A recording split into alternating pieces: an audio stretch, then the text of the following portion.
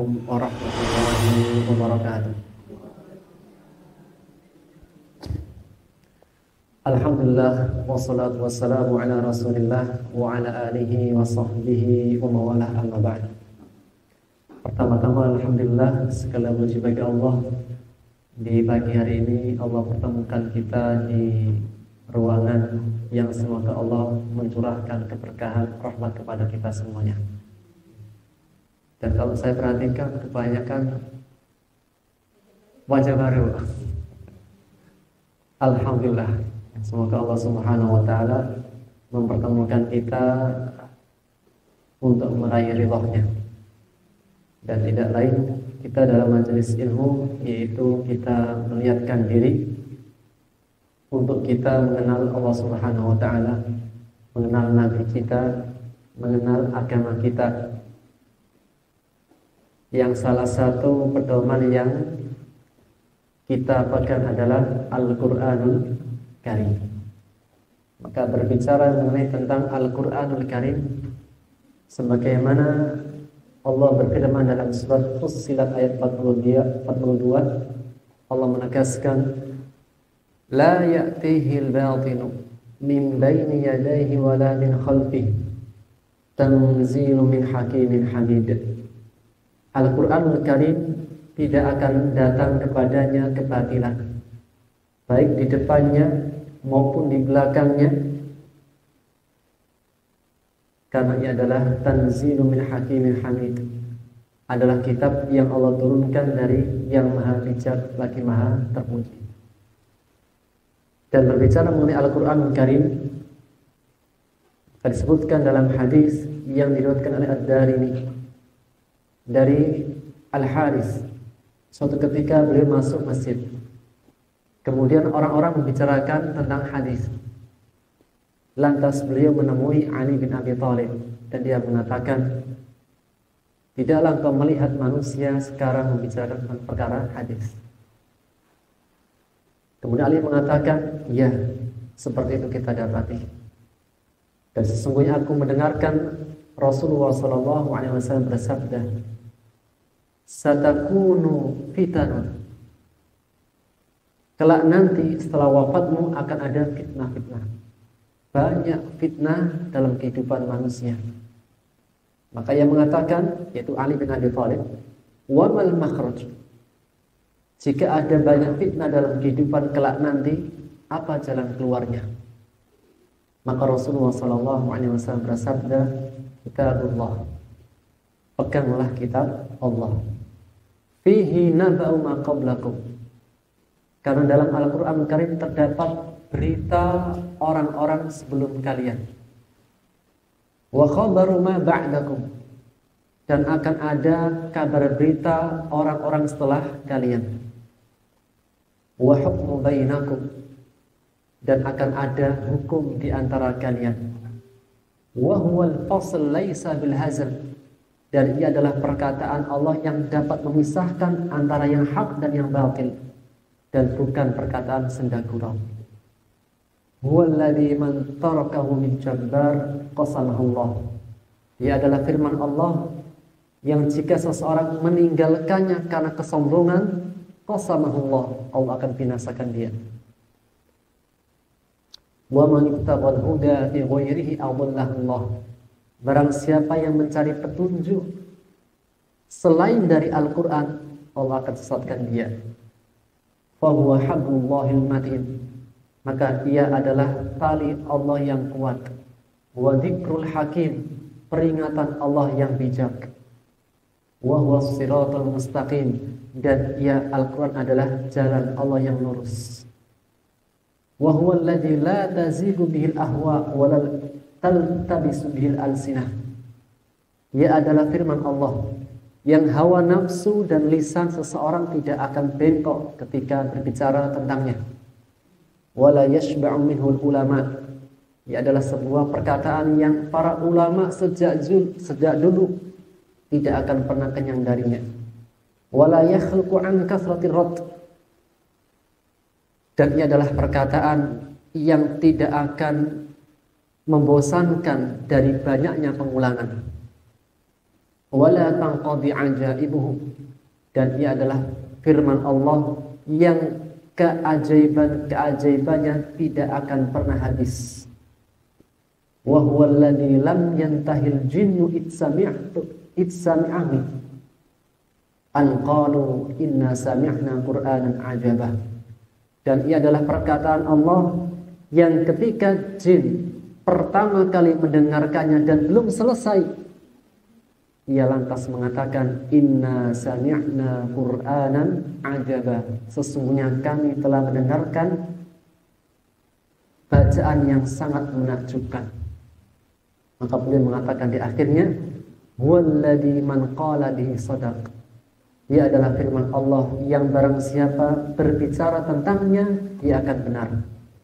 Wa man hakama bihi adal. Barang siapa yang berhukum dengan Quran, dia akan mendapati keadilan. Wa man amila bihi ujir. Barang siapa yang mengamalkannya, ia akan diberikan balasan yang baik. Wa man da'a ilaihi hudiya ila siratin mustaqim. Dan barang siapa yang menyeru kepada Al-Qur'an, ia akan diberi petunjuk kepada jalan yang lurus. Maka ini di antara poin-poin kenapa kita mempelajari Al-Qur'an Al-Karim sebagai pedoman dalam kehidupan kita. Dan Rasulullah SAW bersabda, taraktu fiikum amrayn.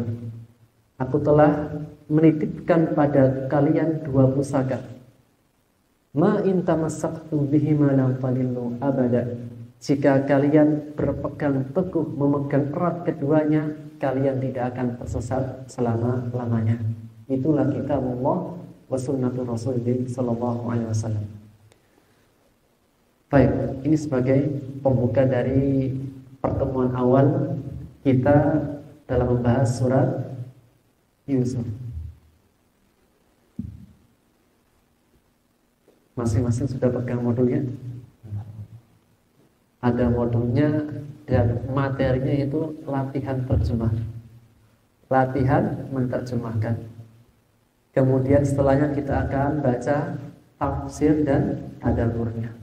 Setelah selesai menerjemahkan, kemudian kita akan pelajari tafsir dan tadabburnya yang terakhir apa kira-kira? Setelah selesai latihan, menerjemahkan, kita pahami tafsir dan tadabburnya, kira-kira yang terakhir apa? Yang keras sedikit loh. Mengamalkan satu. Ada lagi? Kira-kira kalau di akhir selesai materi, setelah itu ngapain? Yang keras sedikit loh. Ujian. Insya Allah kita sudah sepakat sejak awal tidak ada ujian. Kenapa? Karena kita melihat sudah banyak ujian kehidupan kita. Janganlah ditambah yang sudah banyak ujiannya dengan ujian yang lain. Kira-kira sudah cukup ya? Cukuplah ujian kehidupan yang menjadi ujian kita bersama. Karena ujian kehidupan itu datangnya tiba-tiba, latihannya sepanjang zaman. Baik, surat Yusuf. Kalau kita perhatikan modulnya, ibu-ibu sekalian yang Allah rahmati, kita perhatikan ayat-ayatnya, kosakatanya ada beberapa warna. Dan biasanya kelas yang penuh dengan warna-warni itu kelas berapa? Nah, alhamdulillah tadi sudah paham maksudnya. Sekarang kita ini di kelas. Tidak mengapa dengan kelas TK, Bu. Karena pelajaran akhir kehidupan kita itu akan kembali kepada pertanyaan man rabbuka, man nabiyuka, wa ma dinuka. Siapa rohmu, siapa nabimu, dan apa agamamu. Itu kelas berapa? Itu pertanyaan terakhir dari kehidupan kita di liang lahad. Semoga kita bisa menjawab dengan baik. Amin ya rabbal alamin. Baik, di modul kita ada 3 warna. Ada warna hitam yang menjadi karakteristik kata kerja. Yang kedua ada warna apalagi? Hijau yang menjadi karakteristik kata benda. Yang ketiga ada warna merah yang menjadi karakteristik dari huruf. Kita ada 3 kosakata. 3 kosakata ini 1 kata kerja, 2 kata benda, ketiga adalah huruf. Kata kerja adalah kata yang memiliki makna dan waktu. Jika disebut kata kerja, dia 2 unsur. 1 punya arti, 2 punya waktu.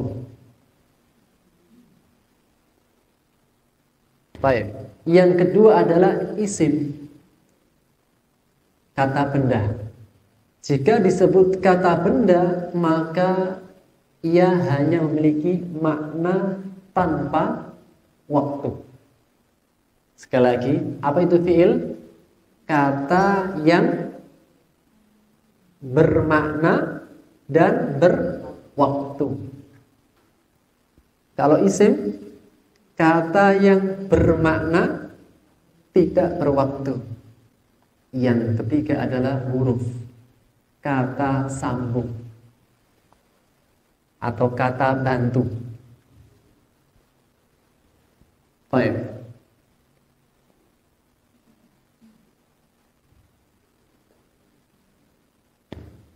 Dan itulah warna-warna yang ada di modul kita. Kita bisa lihat di halaman 8. Sebenarnya apa? Sebelumnya ada surat Al-Fatihah. Namun kita lompati dulu di surat Yusuf. Kalau kita perhatikan pada halaman 8 surat Yusuf, dari ayat 1 sampai ayat 4 ada ketiga warna tadi. Ada warna hitam, ada warna hijau, ada warna merah. Baik Ibu, kita lanjutkan sekarang pada terjemahan. Tadi kan sudah dapat ya poinnya. Apa itu kata kerja? Kata yang bermakna dan berwaktu. Warnanya hitam. Kedua, isim kata benda, yaitu kata yang bermakna tidak berwaktu. Warnanya hijau. Kemudian yang ketiga, huruf, kata sambung atau bantu. Warnanya merah. Baik, kita baca kosakata dulu di halaman 9. Bismillah. Kita baca al-mubini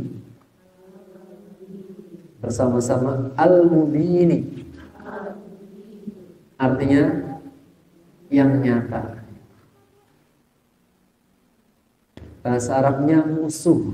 Kalau musuh yang nyata, aduwwum mubin. Al-mubin fi'il atau isim? Isim. Kenapa? Warnanya hijau. Kelas? Alhamdulillah. Dipanggil anak-anak apa ibu-ibu?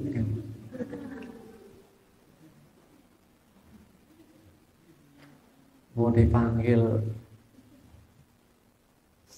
akhwat saja Bu ya, biar kelihatan lebih masih muda ya. Yang kedua, ta'qilunan artinya kalian mengerti atau kalian berakal, menggunakan akal. Akal itu bahasa Arab atau bahasa Indonesia? bahasa Arab, akal. Bahasa Arab yang di Indonesia kan atau sudah diadopsi oleh bahasa Indonesia. Sekali lagi, ta'qiluna artinya kalian mengerti atau kalian berakal atau menggunakan akal. Lanjut, naqussu artinya kami ceritakan. Arti kami dari naqussu juga darinya keluar kata kisah. Dalam bahasa Arab qissotun. Apa arti kisah? Kisah. Kisah bahasa Arab, bahasa Indonesia. Bahasa Arab yang sudah diadopsi oleh bahasa Indonesia. Lanjut, al-qasas. Kalau kisah satu, cerita atau kisah satu. Kalau al-qasas, kisah-kisah atau cerita-cerita. Sekali lagi, kalau satu kisah bahasa Arabnya qissotun. Qissotun satu cerita. Kalau banyak kisah-kisah al-qasas. Itu tambahi, artinya kisah-kisah. Kalau bahasa Indonesia kan mudah Bu ya. Kalau satu kisah, kisah. Kalau banyak kisah, kisah-kisah. Cerita satu. Banyak cerita, cerita-cerita. Ini kan bahasa Indonesia. Rumah satu. Banyak rumah, itu jamak Indonesia. Baik, lanjut. Al-ghafilina artinya atau orang yang lalai. Artinya orang-orang yang tidak mengetahui sebelumnya, atau juga artinya adalah orang yang lalai. Kalau satu orang yang lalai, ghafilun saja. Jamaknya ghafilina. Coba kalau Indonesia, orang yang ghafilun satu orang yang lalai. Kalau banyak, orang-orang lalai. Lanjut, ra'aitu artinya aku melihat. Arti aku dari mana? Tu. Ada tu. Kalau ada tu menunjukkan arti aku. Contohnya kalau berbuka puasa, nawaitu. Itu mau sholat Pak ya. Allahumma laka sumtu, nawaitu. Ketika nikah dulu, suami menerima qadhim betul.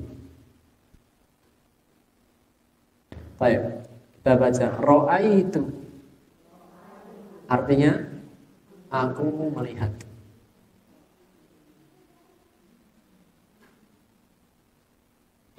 Coba bahasa Arab kan Bu. Aku melihat masjid. Masya Allah, pintar semua ya. Aku melihat musola. Aku melihat manusia. Pintar-pintar semua. Aku melihat jin. Gak mungkin. Gak boleh. Saya gak percaya saya. Baik, lanjut. Kaukaban. Sekali lagi, kaukaban. Artinya bintang atau an-najm. Surat an-najm atau kaukab.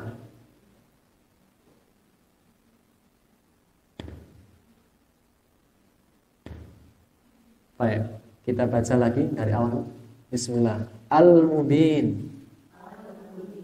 Artinya musuh yang nyata, adu mubin. ta'qiluna. Artinya kalian mengerti atau kalian menggunakan akal, berakal.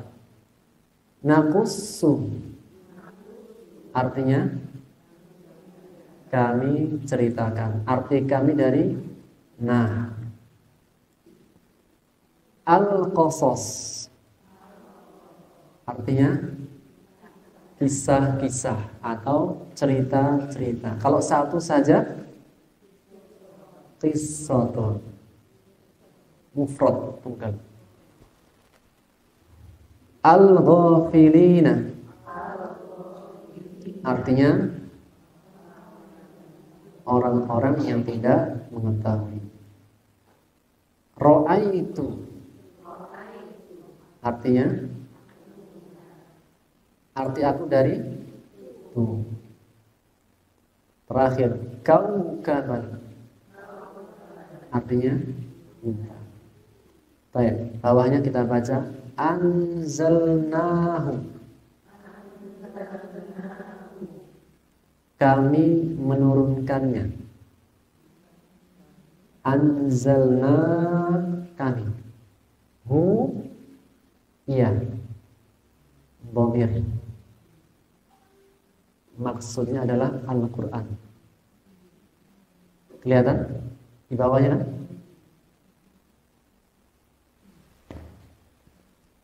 Sekali lagi kita baca anzalnahu. Artinya kami menurunkannya. Kaminya siapa? Allah. Hu-nya siapa? Al-Qur'an.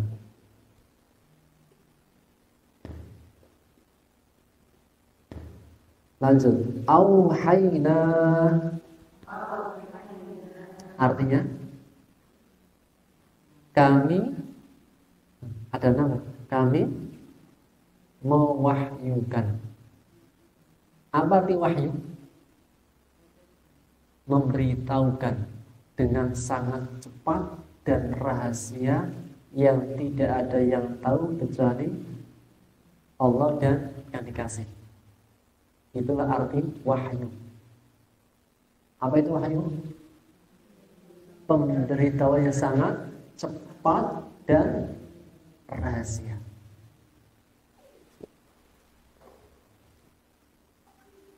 Baik, kita baca auhayna. Artinya kami mewahyukan. Kaminya siapa? Allah. Kenapa Allah menggunakan lafaz kami? Kenapa ya? Allah ada berapa? Mana dalilnya? Qul huwallahu ahad.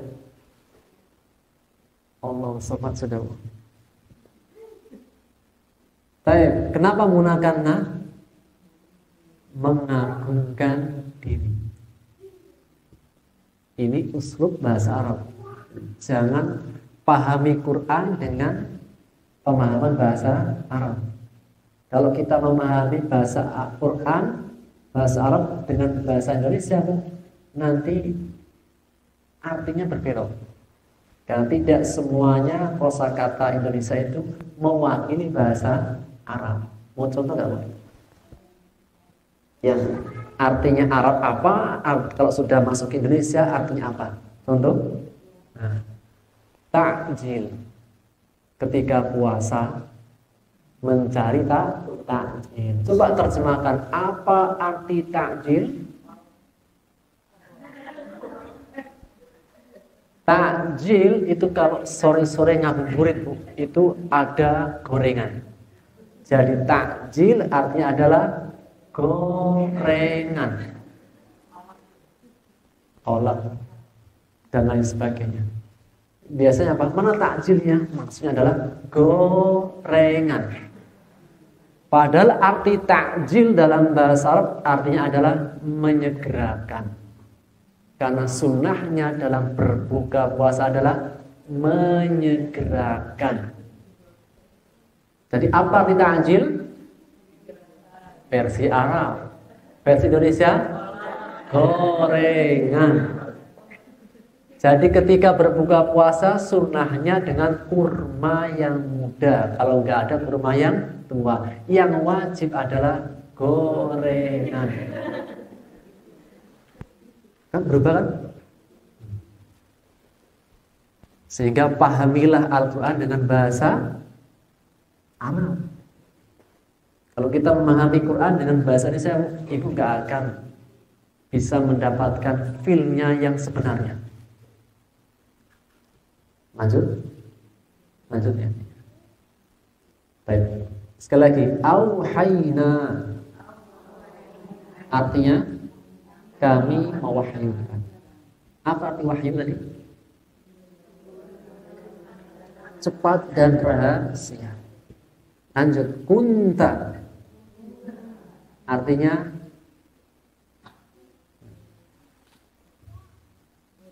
kunta kamu dulu.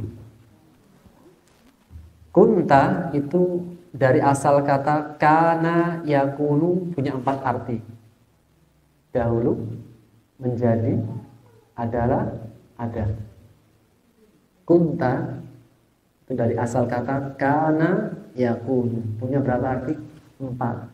Dahulu, menjadi, adalah, ada. Di sini pasnya artinya dulu. Kunta berarti apa? Kamu dulu. Ta menunjukkan kamu laki-laki. Anta. Kalau bahasa Indonesia, inti. Sekali lagi, kunta artinya kamu dulu.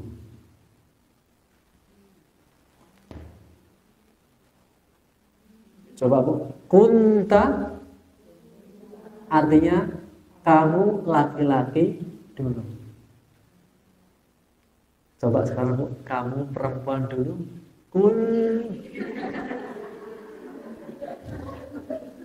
Saya nggak berani Bu, saya.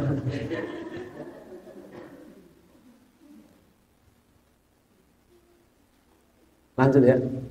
Qala artinya berkata. Anda sering kan qala Allah artinya Allah berfirman. Qala Rasulullah bersabda. Qala Ustaz berbicara. Lanjut. Ra'aituhum. Tadi sudah ini. Artinya aku melihat mereka. Baik, kita mulai. Bismillah. Kita mulai dari ayat yang pertama. Surat Yusuf. Artinya Yusuf, Nabi Yusuf. Ibu tahu Nabi Yusuf? Yang seperti apa? Pasti diingat yang gantengnya. La haula wala quwata. Baik. Ayat pertama. A'udzu artinya aku berlindung. Billah kepada Allah. A'udzu billah aku berlindung kepada Allah. Min dari syaitan ar-rajim yang tertutup sempurna. A'udzu billahi minasy syaithanir rajim.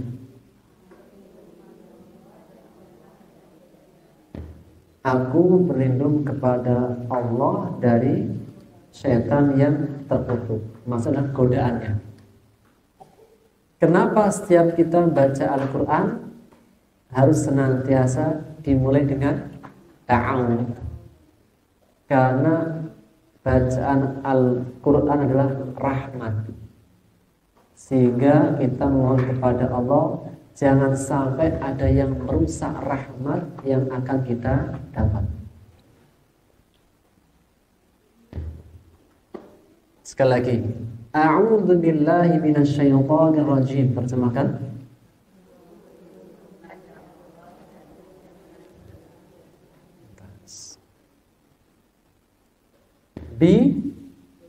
Dengan Bismillah, nama Allah. Bismillah, dengan menyebut nama Allah. Ar-Rahman, Maha Pengasih. Ar-Rahim, Maha Penyayang. Sempurna. Bismillah, dengan nama Allah atau langsung dengan menyebut nama Allah. Ar-Rahman, yang Maha Pengasih. Ar-Rahim, Maha Penyayang. Dari awal, a'udzu billahi minasyaitonir rajim.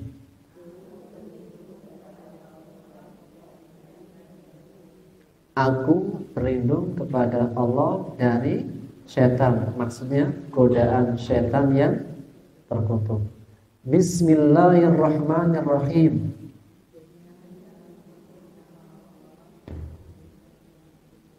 Dengan nama Allah, maksudnya dengan menyebut nama Allah yang Maha Pengasih lagi Maha Penyayang. Ayat 1. Alif Lam Ra. Terjemahkan. Wallahu a'lam bimuradiha.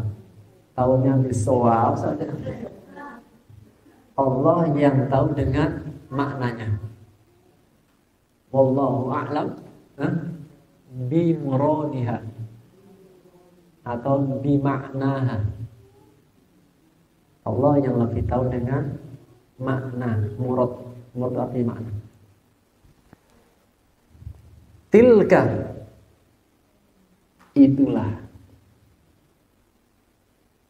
ayat-ayat. Apa arti ayat? Tanda kebesaran. Ada ayat-ayat kauniyah, ada ayat-ayat Qur'aniyah. Jika disebut ayat, dua. Ayat kauniyah, tanda kebesaran Allah di alam semesta. Atau yang kedua adalah tanda kebesaran Allah pada Al-Qur'an. Baik, sekali lagi, tilka, itulah ayat-ayat Al-Kitab, kitab Al-Qur'an. Salah satu nama lain Al-Qur'an adalah Al-Kitab. Al-Mubin, yang jelas, yang nyata, yang terang. Baik, sekali lagi, Alif Lam Ra. Tilka ayatul kitabil mubin. Terjemahkan. Itulah ayat-ayat Alkitab, Al-Qur'an yang jelas, nyata, terang. Al-Mubin artinya jelas, nyata, terang. Lanjut. Inna, kami, sesungguhnya kami. Boleh dibaca inna, boleh dibaca innana. Dua-duanya ada dalam Quran. Artinya inna, sesungguhnya kami. Siapa kami? Allah. Anzalnahu, tadi sudah. Kami telah menurunkannya. Kaminya siapa? Allah. Sekali lagi, inna anzalnahu, sesungguhnya kami telah menurunkannya. Kembali kepada Al-Qur'an. Qur'anan, bacaan Quran. Arabiyan, berbahasa Arab. Sekali lagi, inna anzalnahu Qur'anan Arabiyyan, sesungguhnya kami telah menurunkannya Al-Qur'an berbahasa Arab. La'allakum, agar supaya kalian. La'alla artinya agar atau supaya, atau digabung agar supaya kalian ta'qiluna, menggunakan akal atau mengerti. Kita sepakati dulu yang mana? Mengerti. Sekali lagi Bu. Inna anzalnahu, sesungguhnya kami telah menurunkannya Al-Qur'an berbahasa Arab agar supaya kalian mengerti atau menggunakan akal. Lanjut ayat 3. Nahnu, kami. Nakussu, mengkisahkan, menceritakan. Alaika, ala, atas atau kepada. Kamu siapa? Nabi Muhammad sallallahu alaihi wasallam. Baik, nahnu naqussu 'alaika.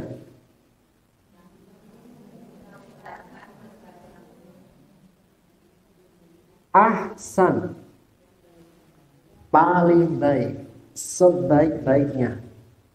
Al-qasas, kisah-kisah. Ahsanul qasas, sebaiknya kisah atau kisah yang paling baik.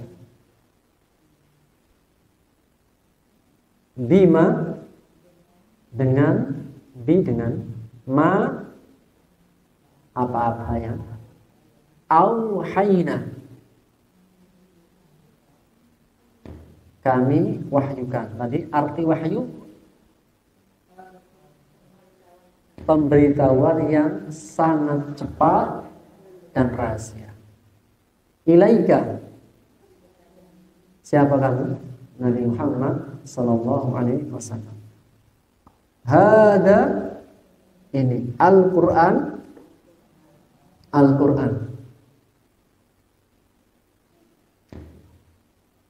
wa, dan in, sungguh atau tidaklah.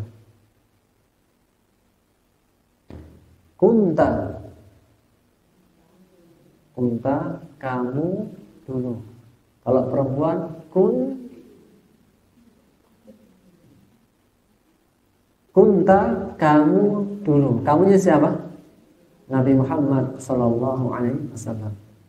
Min qablihi, sebelumnya, dari sebelumnya, la, benar-benar, sungguh. Min, termasuk dari ghafilin, orang-orang yang tidak tahu. Kisah Nabi Yusuf zamannya siapa? Kisah Nabi Yusuf zaman siapa? Yakub. Nabi Muhammad jauh setelahnya. Kisah Nabi Yakub di mana? Mesir, Syam. Dari Syam, Mesir. Nabi Muhammad di mana? Makkah, Madinah. Sehingga secara tempat dan waktu itu berbeda jauh. Maka disebut la minal ghafirin. Dulunya, sebelumnya tidak tahu. Baik. Dari awal, nahnu naqussu 'alaika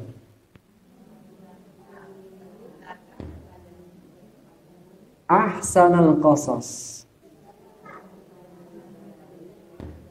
kisah yang paling baik atau sebaik-baiknya kisah. Bima auhayna ilaika,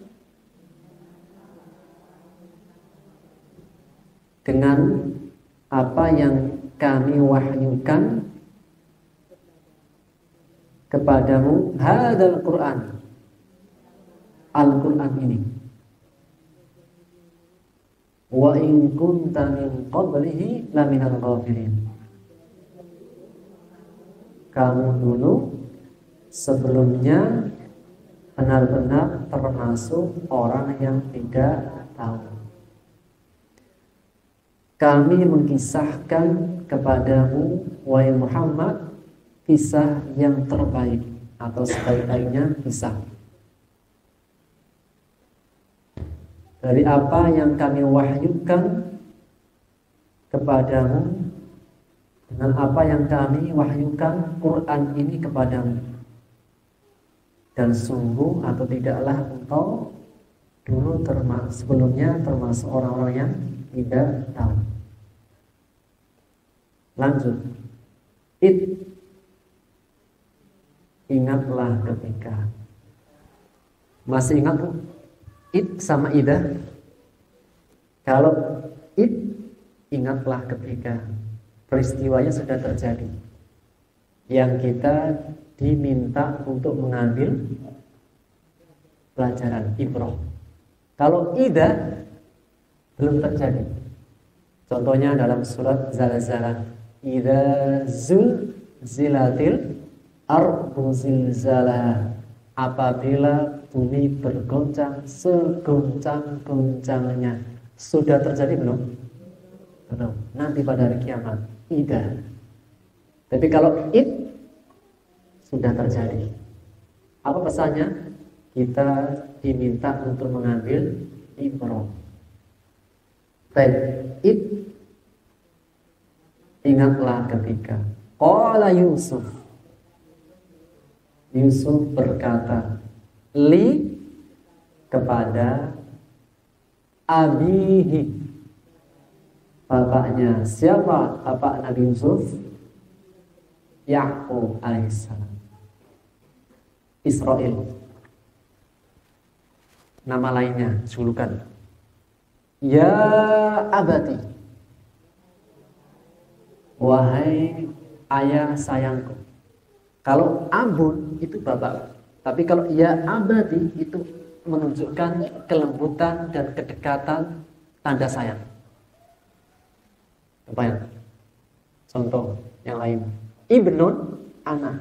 Tapi kalau anak sayangku, ya hunayya. Bintun, anak perempuan. Kalau anak perempuan yang ku sayang, ya hunayyati.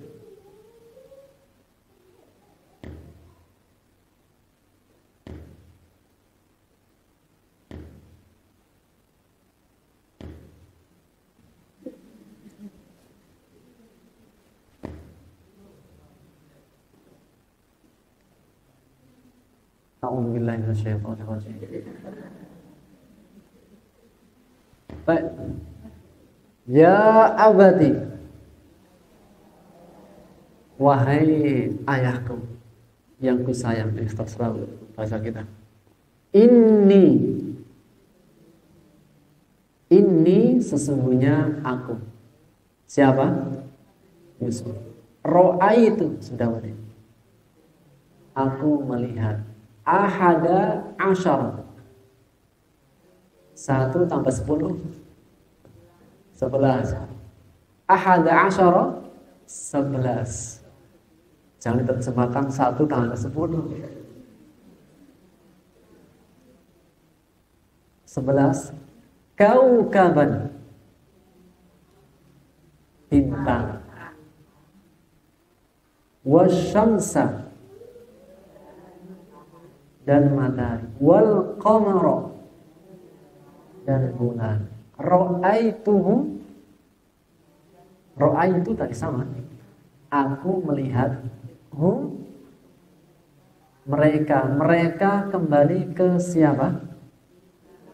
11 bintang, matahari dan bulan. Sekali lagi, ro'aituhum, aku melihat mereka sajidin, bersujud. Ra'aituhum li sajidin, aku melihat mereka bersujud kepadaku. Khalas, sempurna. Bismillah. Ingatlah ketika qala Yusuf,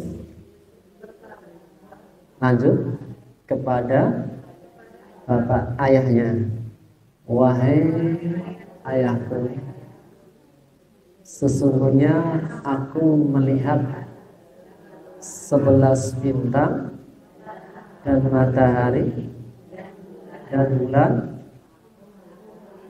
aku melihat mereka bersujud kepadaku. Dari awal lagi, bismillah. Surat Yusuf, artinya a'udzu billahi minasy syaithanir rajim.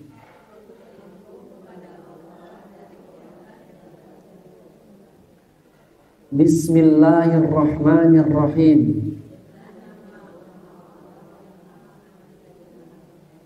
Alif lam ra, wallahu a'lam bimakna. Jangan tahunya visual saja.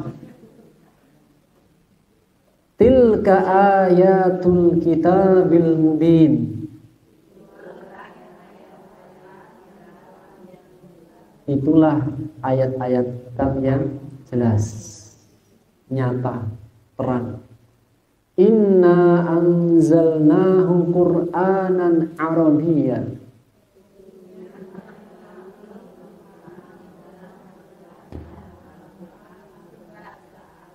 Agar supaya kalian mengerti, sesungguhnya kami telah menurunkannya Al-Qur'an berbahasa Arab agar supaya kalian mengerti, menggunakan akal. Nahnu naqussu 'alaika ahsanal qasas.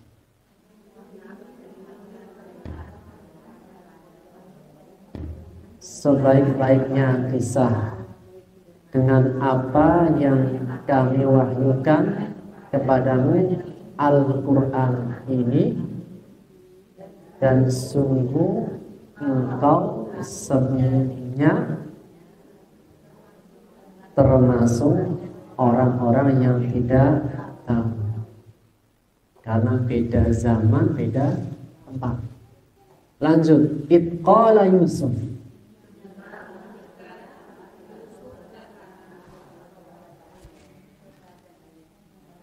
Wahai ayahku sayang, sesungguhnya aku melihat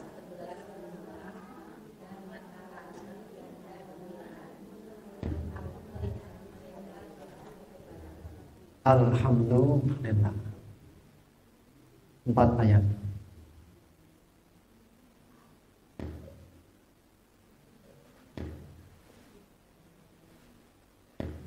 Rame-rame atau satu-satu?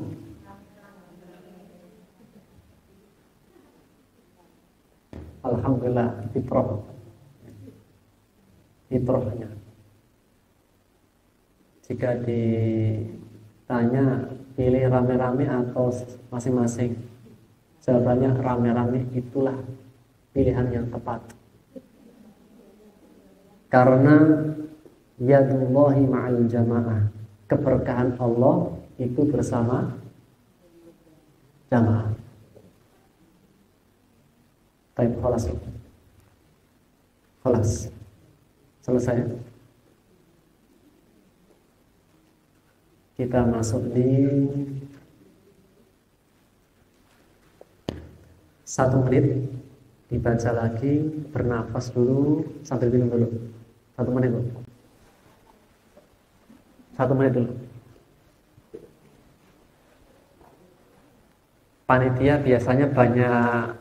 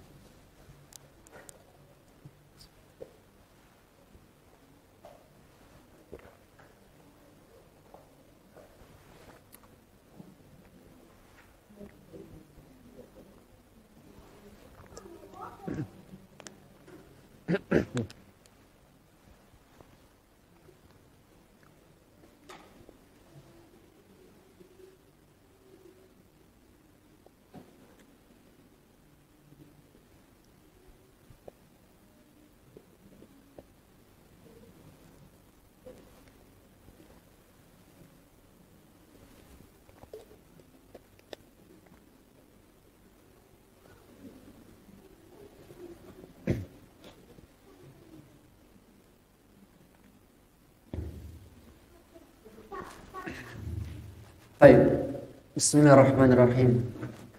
Al-Qur'an Surat Yusuf. Yang pertama, surat ini Allah namakan dengan Surat Yusuf.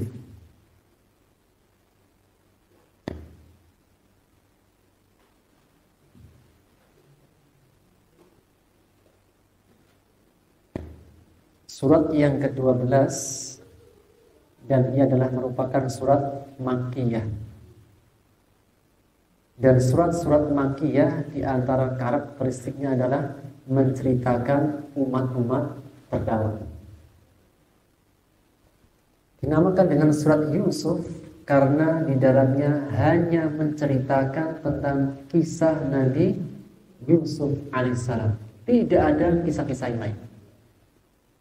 Karena mungkin saja dalam satu surat terdapat beberapa kisah dan cerita. Contohnya, dalam surat Al-Baqarah ada beberapa kisah. Ada kisah Nabi Adam, ada kisah Bani Israel, dan ada kisah Nabi Ibrahim bersama anaknya Ismail. Jadi dalam satu surat ada beberapa kisah. Contoh yang lain, surat Al-Kahfi. Surat Al-Kahfi ada 4 cerita.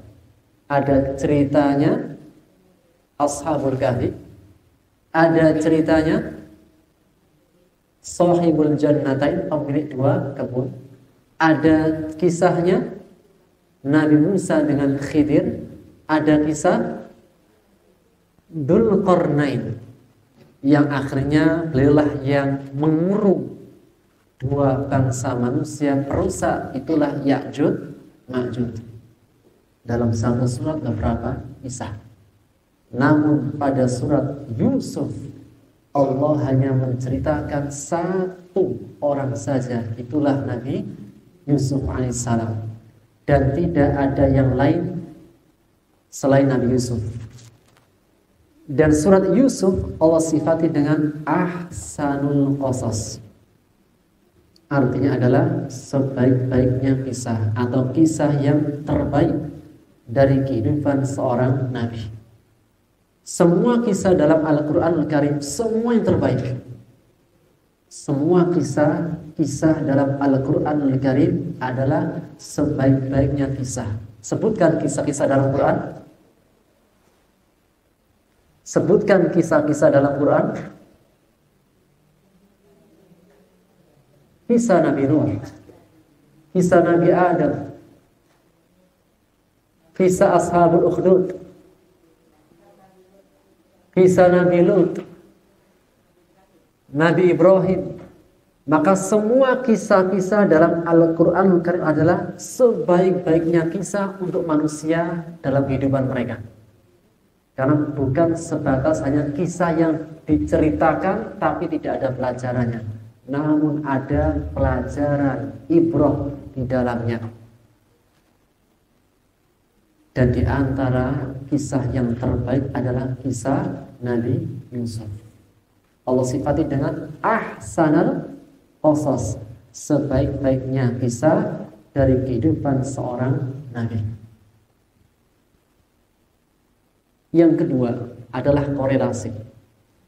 Sebelum surat Yusuf, surat yang ke-12 surat 11. Sebelum surat Yusuf surat apa? Hud. Maka di akhir surat Hud Allah berfirman, "Walillahi ghaibus samawati wal ard wa ilaihi yurja'ul amru kulluh." Dan milik Allah semua rahasia yang ada di langit dan di bumi, dan hanya kepadanya lah kembali setiap urusan.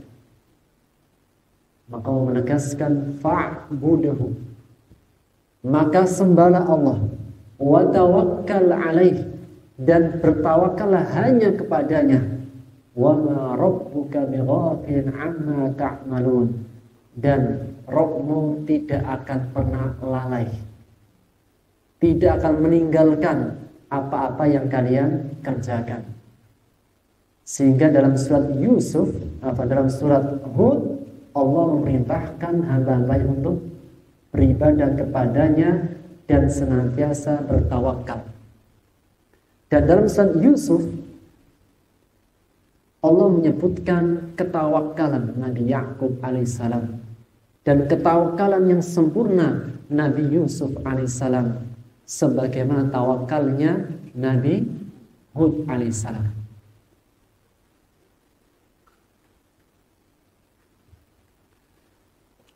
Di antara potongan ayat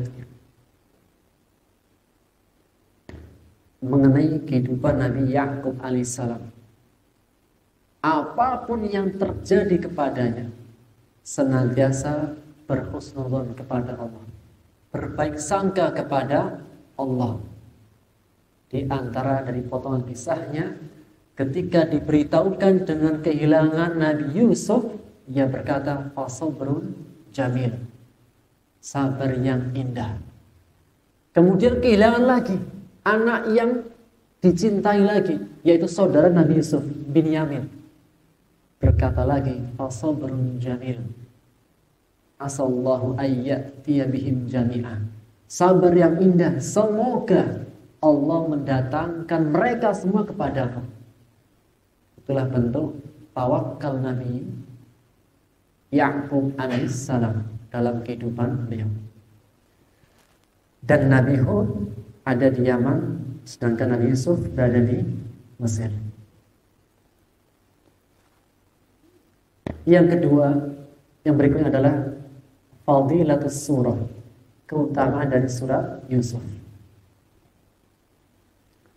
Berkata Atha bin Abi Rabah, seorang tabi'in yang mulia, sebagaimana hal ini yang dikutip oleh Ibnu Katsir dalam kitabnya Tafsir Al-Qur'an Al-Azim. Beliau mengatakan, ma qara'aha mahzun illa istaraha ilaihi. Tidaklah seseorang yang sedang sedih dalam kehidupannya membaca, mendengarkan kisah Nabi Yusuf, melainkan akan tenang, damai hatinya. Tidaklah seorang yang sedang sedih, sedang dalam ujian, sedang dalam kesusahan, membaca kisah Nabi Yusuf, mendengarkan kisah Nabi Yusuf alaihissalam, melainkan akan mendapatkan ketenangan dalam hati. Dia bisa mengambil ibrah, pelajaran apa yang dialami oleh Nabi Yusuf, kemudian bagaimana sikapnya, kemudian bagaimana Allah berikan akhir yang indah. Wal aqibatu lil muttaqin, dan akibat baik senantiasa akan diperoleh oleh orang-orang yang bertakwa. Dan juga berkata Khalid ibnu Ma'dan, yang mengatakan surat Yusuf dan surat Maryam adalah dua surat yang nanti para penghuni surga bersenang-senang dengan kedua kisah tersebut. Terkadang kita akan saling cerita-cerita. Maka di antara cerita-cerita yang nanti akan diceritakan oleh penghuni surga adalah surat Yusuf dan surat Maryam.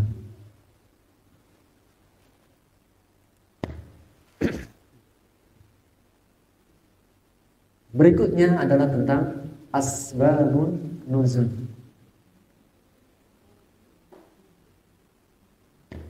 Sebab musabab turunnya surat.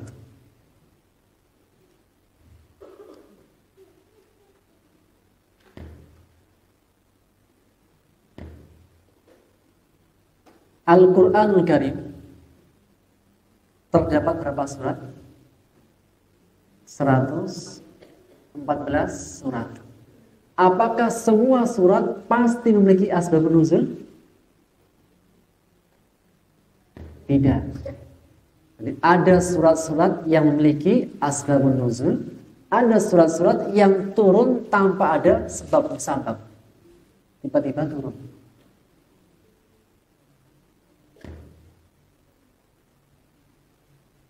Maka di antara sebabnya, di antara surat yang memiliki asbabun nuzul adalah surat Yusuf. Jadi ada surat-surat itu yang turun karena sebab atau peristiwa.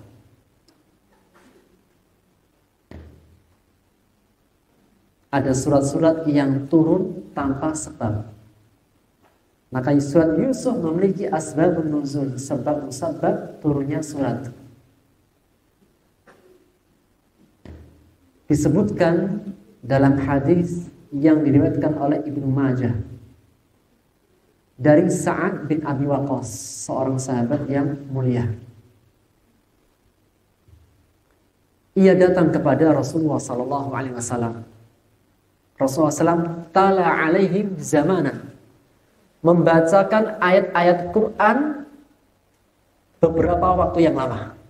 Ayat-ayat Qur'an itu ada beberapa bagian. Ada yang temanya hukum-hukum. Maka suatu ketika para sahabat ingin agar diberikan pelajaran lain. Seperti ini. Biasanya mengkaji fikih. Fikih terus. Ada kalanya bosan nggak? Nah, mengkaji fikih terus. Ada kalanya muncul rasa bosan tidak? Ada. Karena memang keadaan yang satu itu terkadang membosankan. Sehingga perlu adanya suasana yang baru. Maka para sahabat mengatakan, ya Rasulullah, hal qasasta alaina. Kita ingin dikasih kisah cerita. Pelajaran, tapi bentuknya adalah kisah.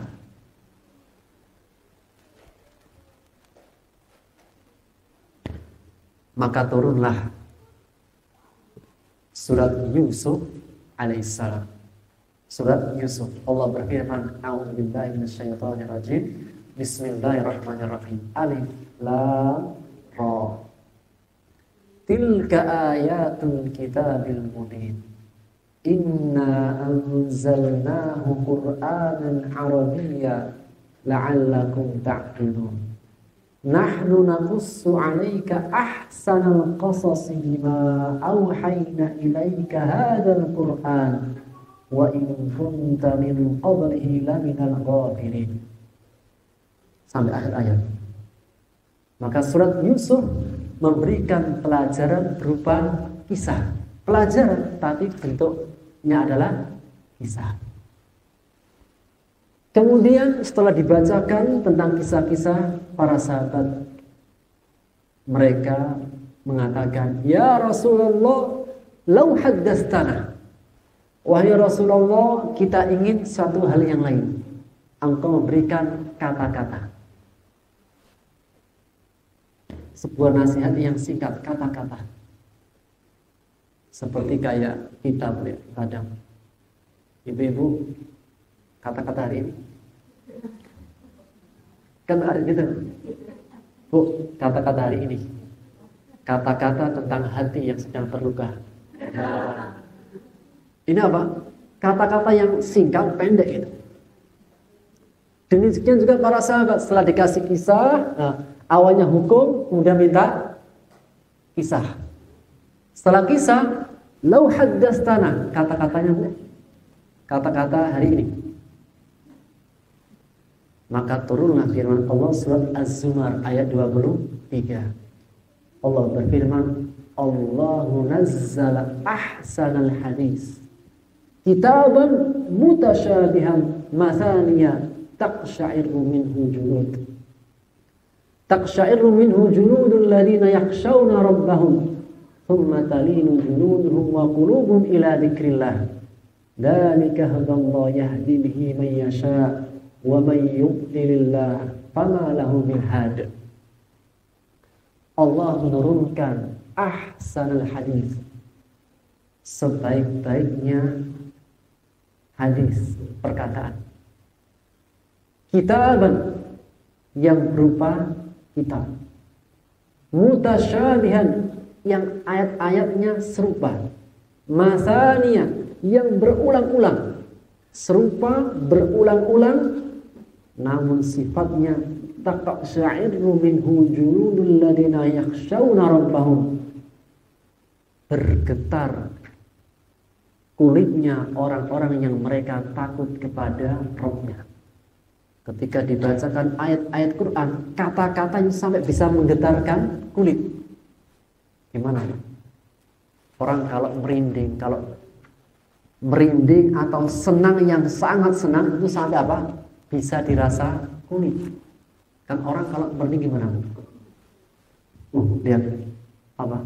Bulu saya berdiri. Siapa? Taqsha'iru minhu julud. Kulitnya bergemetar. Tsumma talinu juluduhum wa qulubuhum.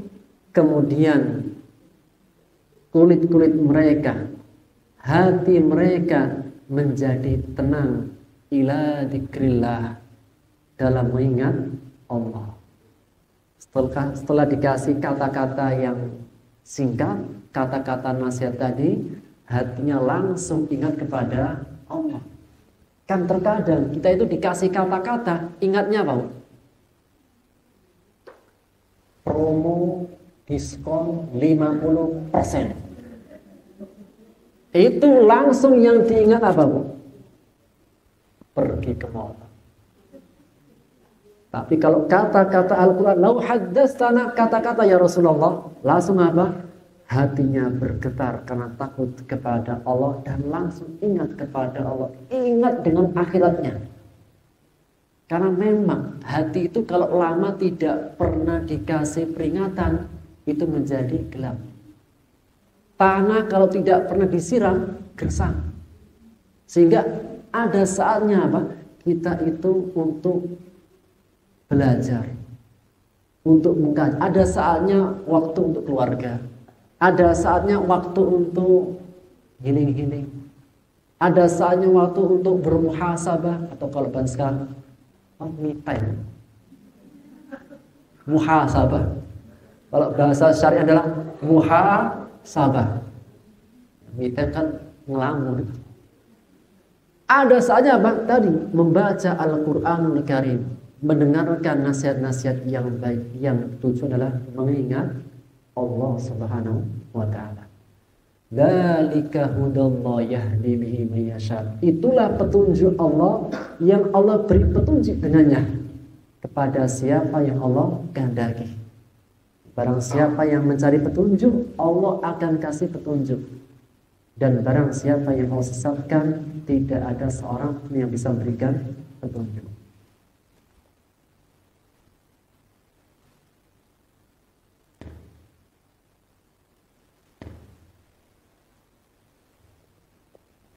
Kemudian berikutnya dalam riwayat yang lain, dalam riwayat Khalad, ia mengatakan, ditambahkan pada riwayat yang lain, para sahabat juga mengatakan, ya Rasulullah dzakirna, wahai Rasulullah kasih kami peringatan. Setelah kisah kata-kata yang pendek, kemudian peringatan. Maka turunlah firman Allah dalam surat Al-Hadid ayat 16. Alam ya'ni lil ladzina amanu an takhsha'a qulubuhum li dzikrillah wa ma nazala minal haqq wa la yakunu kal ladzina utul kitaba min qabl fatala 'alaihimul amad faqasat qulubuhum wa katsirun minhum fasiqun. Belumkah tiba waktu bagi orang-orang yang beriman ia khusyuk hatinya dalam mengingat Allah. Masih belumkah ada waktu? Masih belum datangkah waktu kepada orang-orang beriman hatinya khusyuk, takut kepada Allah? Kapan lagi? Waktu sudah diberi, kesehatan sudah diberi, kecukupan sudah diberi. Kapan waktunya untuk Allah? hati menjadi takut, khusyuk, lebih dekat dengan Allah Subhanahu wa taala. Dan Allah menegaskan, wala yakunu kalladzina utul kitab. Wahai orang-orang beriman, janganlah kalian menjadi seperti orang-orang yang diberikan kitab, ahli kitab. Siapa mereka? Yahudi, Nasrani. Mereka adalah orang-orang yang Allah beri kitab min qabl, dari sebelumnya. Fatala alaihimul amad. Ketika mereka melewati masa yang panjang, faqasat qulubuhum, hati mereka bukan melunak, lembut, takut, tapi semakin keras, semakin jauh daripada Allah. Wal'iyadzubillah.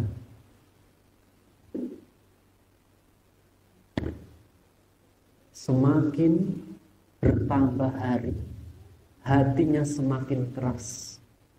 Semakin bertambah hari, semakin jauh daripada Allah.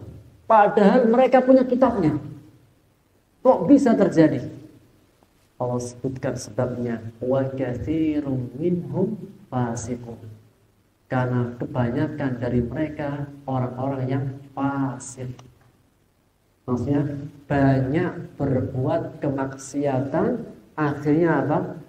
Setiap kemaksiatan meninggalkan noda-noda hitam sehingga menutupi hatinya dan cahaya Allah tidak dapat masuk lagi.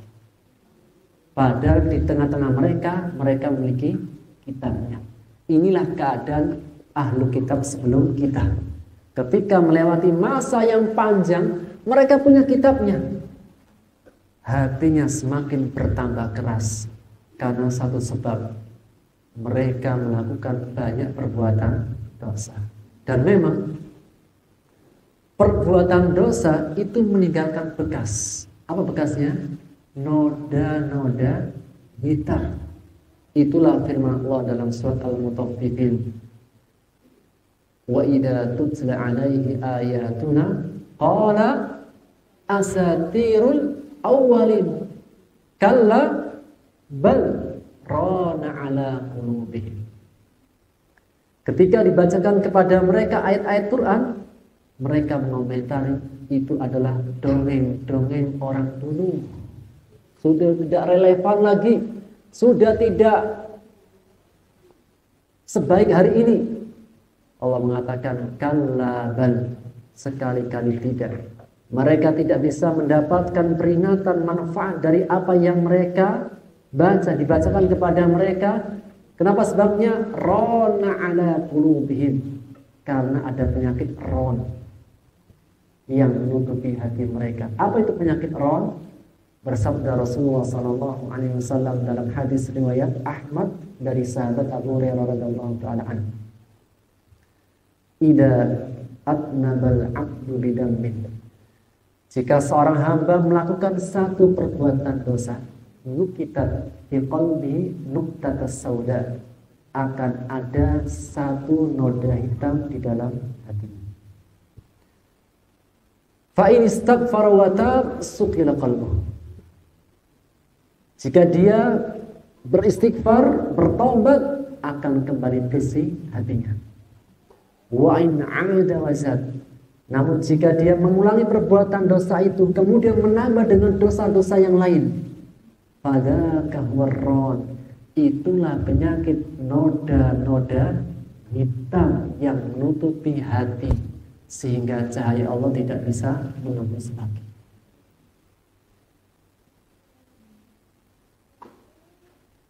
Maka turunlah surat Yusuf. Diberikan hukum-hukum, minta kisah. Allah turunkan surat Yusuf. Kemudian kata-kata yang baik. Kemudian peringatan.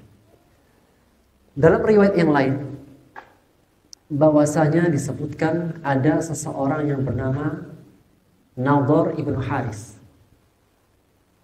Nadhr ibn Haris ini seorang musyrik. Ketika mereka datang di tengah-tengah orang Quraisy, dia banyak membawakan cerita-cerita yang aneh-aneh tentang apa? Orang Romawi, orang-orang sebelum mereka. Cerita yang aneh-aneh. Dan cerita itu perkara yang Orang-orang itu pada suka. Kan banyak Bu. Orang itu apa? Orang itu tabiatnya suka dikasih cerita. Nggak tahu pokoknya ceritanya benar atau enggak, yang penting suka cerita. Apakah riwayatnya benar atau tidak benar, yang penting suka cerita. Sehingga para sahabat datang kepada Rasulullah, "Ya Rasulullah, hal qasasta alaina kama qassa alaihim." Ya Rasul, berikan kami kisah. Kisah yang benar, kisah yang sebaik-baik kisah. Sebagaimana Al-Nadhr ibn Haris mendatangkan cerita, maka turunlah surat Yusuf. Kalau kisah cerita yang Nadhr bin Haris tidak tahu kebenarannya, namun kisah Al-Qur'an hak. Wa man asdaqu minallahi qila. Dan siapakah orang yang paling benar perkataannya? Hanya Allah dan Rasulnya. Qul sadaqallah, katakanlah maha benar Allah atas segala firman-Nya. Dalam riwayat yang lain adalah disebutkan orang-orang Yahudi didatangi oleh orang Quraisy. Orang Quraisy menanyakan, "Wahai ahlu kitab Yahudi, beri kami sesuatu yang bisa kami menguji Muhammad." Maka orang Yahudi memberikan sesuatu. Apa itu? Tanyakan kepada Muhammad, atau mereka yang bertanya sendiri, tentang kisah seorang lelaki yang pernah kehilangan anaknya dan terpisah. Bagaimana kisah mereka? Siapa mereka? Maka turunlah surat Yusuf menceritakan tentang kisah Nabi Yakub bersama anaknya Yusuf dan anak yang lainnya alaihissalam. Maka turunlah surat tersebut. Inilah beberapa asbabun nuzul dari turunnya surat Yusuf. Berikutnya adalah latar belakang turunnya surat Yusuf. Ketika turun surat Yusuf, saat itu ada peristiwa yang besar yang dialami Rasulullah SAW dalam kehidupannya, berupa ujian. Dan itulah kehidupan. Hidup itu adalah ujian. Barang siapa yang ingin hidup sampai saat ini, maka harus merasakan namanya ujian. Barang siapa yang tidak ingin mendapatkan ujian, maka jangan hari ini. Hidup itu ujian. Oleh karena kita sudah sepakat di awal kan, tidak akan ada ujian di materi ini. Cukuplah ujian kehidupan yang sudah panjang. Namun ada latihan kehidupan. Ketika turun surat Yusuf, Rasulullah SAW sedang mengalami situasi yang sangat berat. Itulah keadaan yang disebut oleh para ulama sirah dengan amul huzn. Am huzn, tahun kesedihan Rasulullah SAW. Kapan itu? Di tahun ke-10 Hijriah. Apa? Di tahun 10 setelah bi'tsah, setelah kenabian. Di tahun 10 setelah kenabian, atau 3 tahun sebelum hijrah. Jadi ada tahun kenabian, ada tahun hijriah. Maka turunnya surat Yusuf di tahun ke-10 dari kenabian, atau 3 tahun sebelum peristiwa hijrah. Di tahun ke-10 Rasulullah SAW kehilangan 2 orang yang beliau sangat-sangat cintai, sekaligus penguat dalam hidup dan dakwah beliau. Siapa? Yang pertama adalah istrinya yang paling dicinta dan dikasihi. Dia adalah Khadijatul Kubra, Khadijah bintu Khuwailid. yang cintanya Rasulullah kepada Khadijah tak tergantikan oleh seorang pun. Bahkan setiap kali menyembelih hewan kurban, senantiasa yang dikasih bagi adalah keluarga Khadijah. Dan seringkali menyebut nama-nama Khadijah, sehingga menjadikan Aisyah cemburu dengan Khadijah. Kenapa yang sudah tidak ada engkau masih sering sebut-sebut namanya? Maka Rasulullah SAW menyebutkan sebab diantaranya karena Khadijah adalah orang yang pertama kali masuk Islam sebelum yang lainnya. Khadijah adalah orang yang membersamaiku dalam dakwah dan memperjuangkan dengan hartanya. Khadijah adalah seorang istri yang memberikan anak keturunan. Khadijah adalah seorang istri yang memberikan banyak kasih sayang dalam perjuangan Rasulullah SAW. Di antaranya adalah peristiwa tentang wahyu pertama kali. Rasulullah SAW itu melihat dalam mimpi. Setiap melihat mimpi seperti kayak potongan subuh terjadi besoknya. Rasulullah SAW setiap melihat mimpi tadi malam, besoknya terjadi. Kalau kita bermimpi biasanya tidak ada apa-apa. Kemudian SAW setelahnya dijadikan suka menyendiri dan dipilih tempat menyendiri di mana? Gua Hira. Kenapa yang dipilih Gua Hira? Karena Gua Hira adalah gua yang bisa melihat Ka'bah secara langsung dari kejauhan, dan ketika dilihat dari jauh Ka'bah menjadi utuh bentuknya tanpa terlihat berhala-berhala. Jadi kalau Ka'bah dulunya dilihat dari dekat itu banyak berhala-berhalanya, 360 patung. Tapi kalau dilihat dari kejauhan tidak terlihat berhala-berhalanya. Sehingga dipilih Gua Hira. Sampai akhirnya turun wahyu surat pertama kali, surat Al-Alaq. Yang dalam kisahnya akhirnya beliau ketakutan karena melihat yang belum pernah beliau lihat. Itulah malaikat Jibril. Sampai datang ke rumah gemetaran. Kira-kira kalau punya suami lama nggak pulang-pulang. Kemudian datang ke rumah sambil gemetaran di malam hari. Kira-kira gimana sikap kita? Lama nggak hadir, lama nggak pulang-pulang kayak Bang Thayyib. Kemudian hadir dengan ketakutan yang sangat, gemetaran lagi.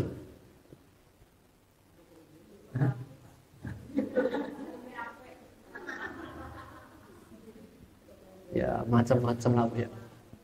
Tapi itu tidak berlaku kepada Khadijah. Langsung menyelimuti ketika takut. Khadijah mengatakan, tenangkan dirimu, Allah tidak akan menyia-nyiakan dirimu wahai suamiku, karena engkau adalah orang yang baik.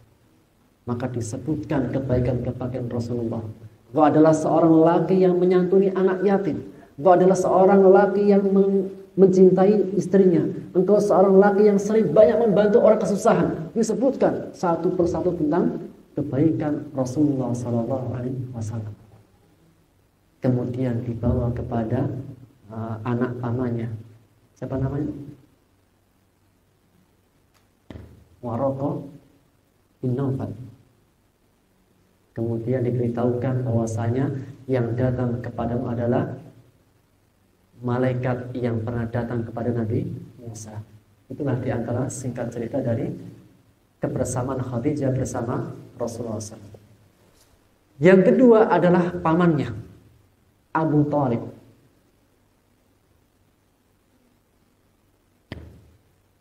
Ketika Rasulullah SAW berdakwah, banyak mengalami gangguan, penolakan, penyiksaan, pengusiran, dan senantiasa yang terdepan dalam membelanya adalah pamannya Abu Thalib. Di tahun itu dua orang yang paling beliau cintai tiada.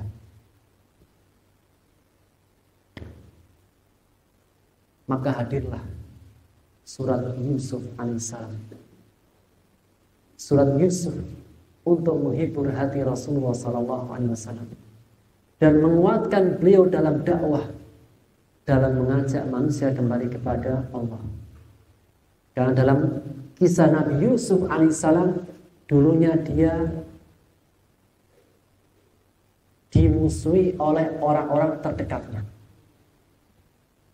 Berapa orang yang musuhi Nabi Yusuf? 1, 2, 3, 4, 5, 6, 7, 8, 9, 10. Orang-orang terdekatnya sendiri, saudara-saudara seibunya sendiri. Nanti kita akan bacakan tentang beberapa siapa saudara-saudara Nabi Yusuf alaihissalam. Dan itu juga yang dialami Rasulullah SAW. Yang menentang dakwah Rasulullah SAW pertama kali siapa? Quraisy. Dan Nabi Muhammad dari suku Quraisy. Abu Jahal, Abu Lahab, dan yang lain-lainnya. Mereka adalah keluarga besar Rasulullah SAW. Penolakan, penyiksaan, gangguan, yang menghina, yang menyakiti justru orang yang terdekat beliau. Kira-kira lebih sakit, lebih berat mana? Gangguan orang terdekat atau orang yang jauh? Lebih berat mana keadaan yang dialami seseorang? Disakitin orang terdekat atau orang jauh? Dekat. Sakitnya itu di mana? Sakitnya itu benar-benar berat. Kita punya teman yang kita anggap dia bestie.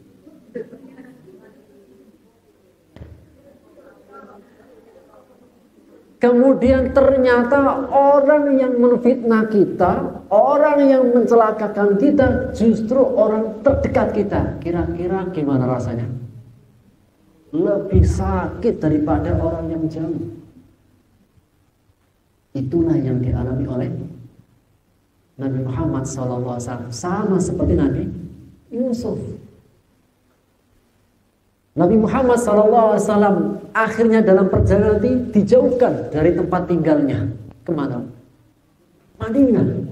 Rasulullah SAW itu hijrah karena keinginannya atau kan keadaan? Keadaan, mau dibunuh. Sahabat-sahabatnya dilukai, disakiti, disiksa, diusir, diboikot. Akhirnya beliau hijrah. Demikian juga yang dialami oleh Nabi Yusuf alaihissalam. Dibuang ke dalam sumur, perjualbelikan menjadi budak ke Mesir. Namun lagi-lagi akhir yang indah, kemenangan terakhir diraih oleh orang-orang yang bertakwa. Wal 'aqibatu lil muttaqin. Akhir yang indah, kemenangan akan diperoleh oleh orang yang bertakwa. Maka Nabi Yusuf alaihissalam di akhir ceritanya menjadi orang yang besar. Demikian juga Nabi Muhammad SAW ketika di Makkah. Setelah 10 tahun hijrah, kemudian beliau kembali ke kota Makkah, menaklukkan kota Makkah. Maka dari surat Yusuf mengajarkan kita bahwa akan ada harapan baru di setiap doa. Nabi Muhammad berdoa, iya. Nabi Yusuf dan Nabi Yakub pun berdoa di setiap peristiwanya. Dan akan ada ketentuan yang baru, yang baik di setiap kejadian yang kita tidak tahu. Karena terkadang ada suatu kejadian yang kita nggak tahu. Ini seperti apa caranya? Gimana cara menyelesaikannya? Biar Allah yang mengatur urusannya. Tugas kita hanya menjalankan tugas yang kita diwajibkan, selebihnya Allah yang mengatur. Sebagaimana Allah tegaskan dalam surat At-Tolaq ayat 1. Ketika Allah menceritakan tentang peristiwa tolak di ayat 1, Allah berfirman, ya ayuhan nabi, wahai nabi, jika engkau menceraikan seorang perempuan, fatalliquhunna li'iddatihi, ceraikan di masa iddah. Wa ahsul iddah, dan hitunglah masa iddahnya. Janganlah kalian mengeluarkan mereka, para perempuan yang diceraikan, dari rumahnya, atau mereka keluar dari rumah suami ketika masih masa iddah. Setelah diceraikan, itu tidak boleh seorang suami mengusir istrinya, ataupun si istri keluar dari rumahnya meskipun sudah diceraikan, tapi masih dalam masa iddah. Kecuali jika si perempuan, si istrinya ini melakukan perbuatan fahisyah, perbuatan keji yang nyata. Di akhir ayatnya Allah mengatakan, la'anallah, dengan suami dan istri tetap dalam satu rumah dalam masa iddah, Allah mengatakan la'anallah yuhdisu ba'da dalika amra. Semoga Allah subhanahu wa ta'ala menentukan ketentuan yang baik setelahnya dari peristiwa yang kalian tidak tahu. La tadri la'anallahu yuhdisu ba'da dalika amra. Akan ada ketentuan yang baik setiap dari kejadian yang dialami seseorang yang dia tidak tahu, sebagaimana akan senantiasa akan ada pelangi di setiap badan.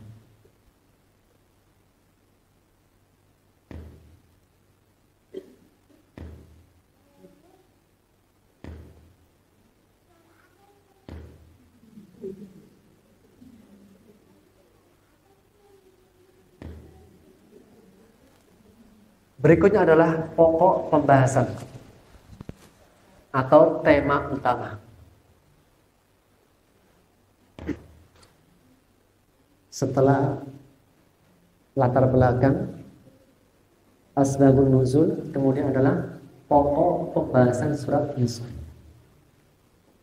yaitu memperjuangkan akidah. Karena hidup itu adalah perjuangan, memperjuangkan akidah. Hidup adalah memperjuangkan akidah. Sampai kapan?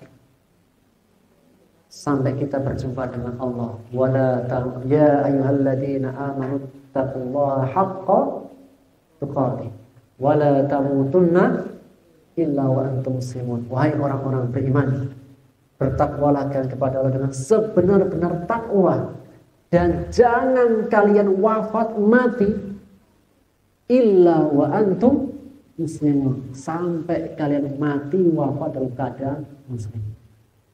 Maka hidup adalah memperjuangkan akidah dengan tetap berlalu dalam kehidupan, dengan tetap berlalu dalam dakwah. Nabi Muhammad SAW ketika kehilangan dua orang yang beliau cintai, kemudian beliau diusir, berhenti dari dakwah atau tetap berlalu? Nabi Muhammad SAW kehilangan dua orang yang beliau cintai, penguat dalam dakwahnya, diusir lagi. Berhenti atau tetap berlalu? Tetap berlalu dalam dakwah. Sesuatu yang baik yang sudah kita mulai karena Allah, jangan pernah terhenti oleh manusia.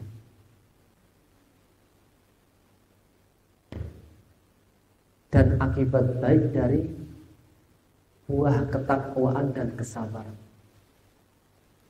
Setelah peristiwa yang begitu panjang, peristiwa yang dialami Nabi Yusuf alaihissalam, kejadian demi kejadian, peristiwa demi peristiwa, ujian demi ujian, kemudian akhir yang indah diraih oleh Nabi Yusuf alaihissalam. Allah sebutkan di akhir daripada perjalanannya, innahu man yattaqi wa yasbir. Sesungguhnya barang siapa yang bertakwa, bertakwa itu takut kepada Allah dengan tetap menjalankan perintah, menjauhi larangan, wa yassir, dan bersabar. Dalam kisah Yusuf, Nabi Yusuf alaihissalam, ada kesabaran Nabi Yakub. Bagaimanapun ujiannya, tetap yang diucapkan Nabi Yakub adalah fasabrun jamil. Wallahul musta'anu ala ma tasifun. Sabar yang terindah, sabar yang terbaik.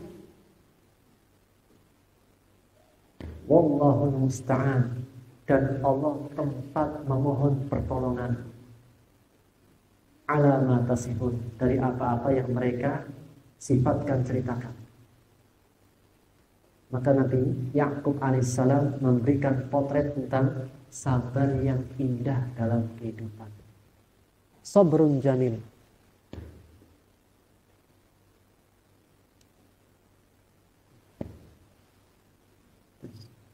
Sabrun jamil. Dan makna sabrun jamil, berkata Syekhul Islam Ibnu Taimiyah, adalah sabrun la syakwa bih. Sabar yang tidak banyak mengeluh kepada manusia.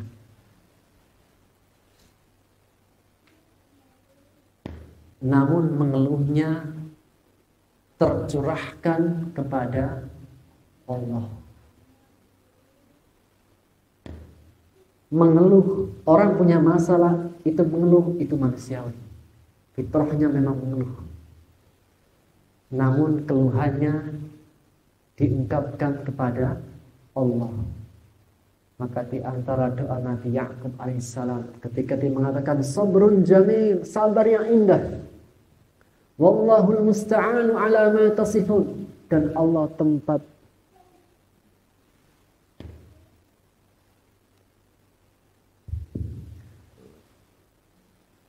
fasabrun jamil, wallahul musta'anu ala ma tasifun. Sabar yang indah. Allah tempat memohon pertolongan dari apa-apa yang mereka ceritakan, apa yang mereka perbuat.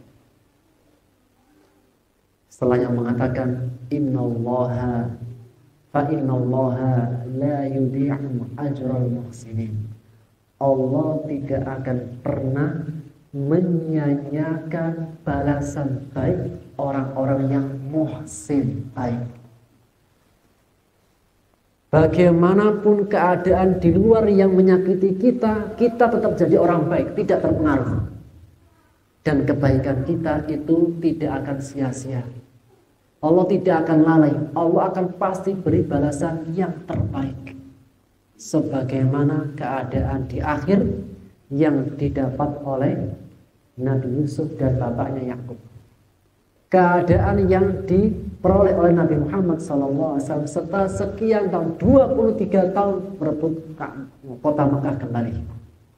Itu semua adalah karena bertakwa dan bersabar, tidak tergesa-gesa. Dan sesungguhnya Allah tidak akan menyanyiakan balasan baik orang-orang yang berbuat kebaikan.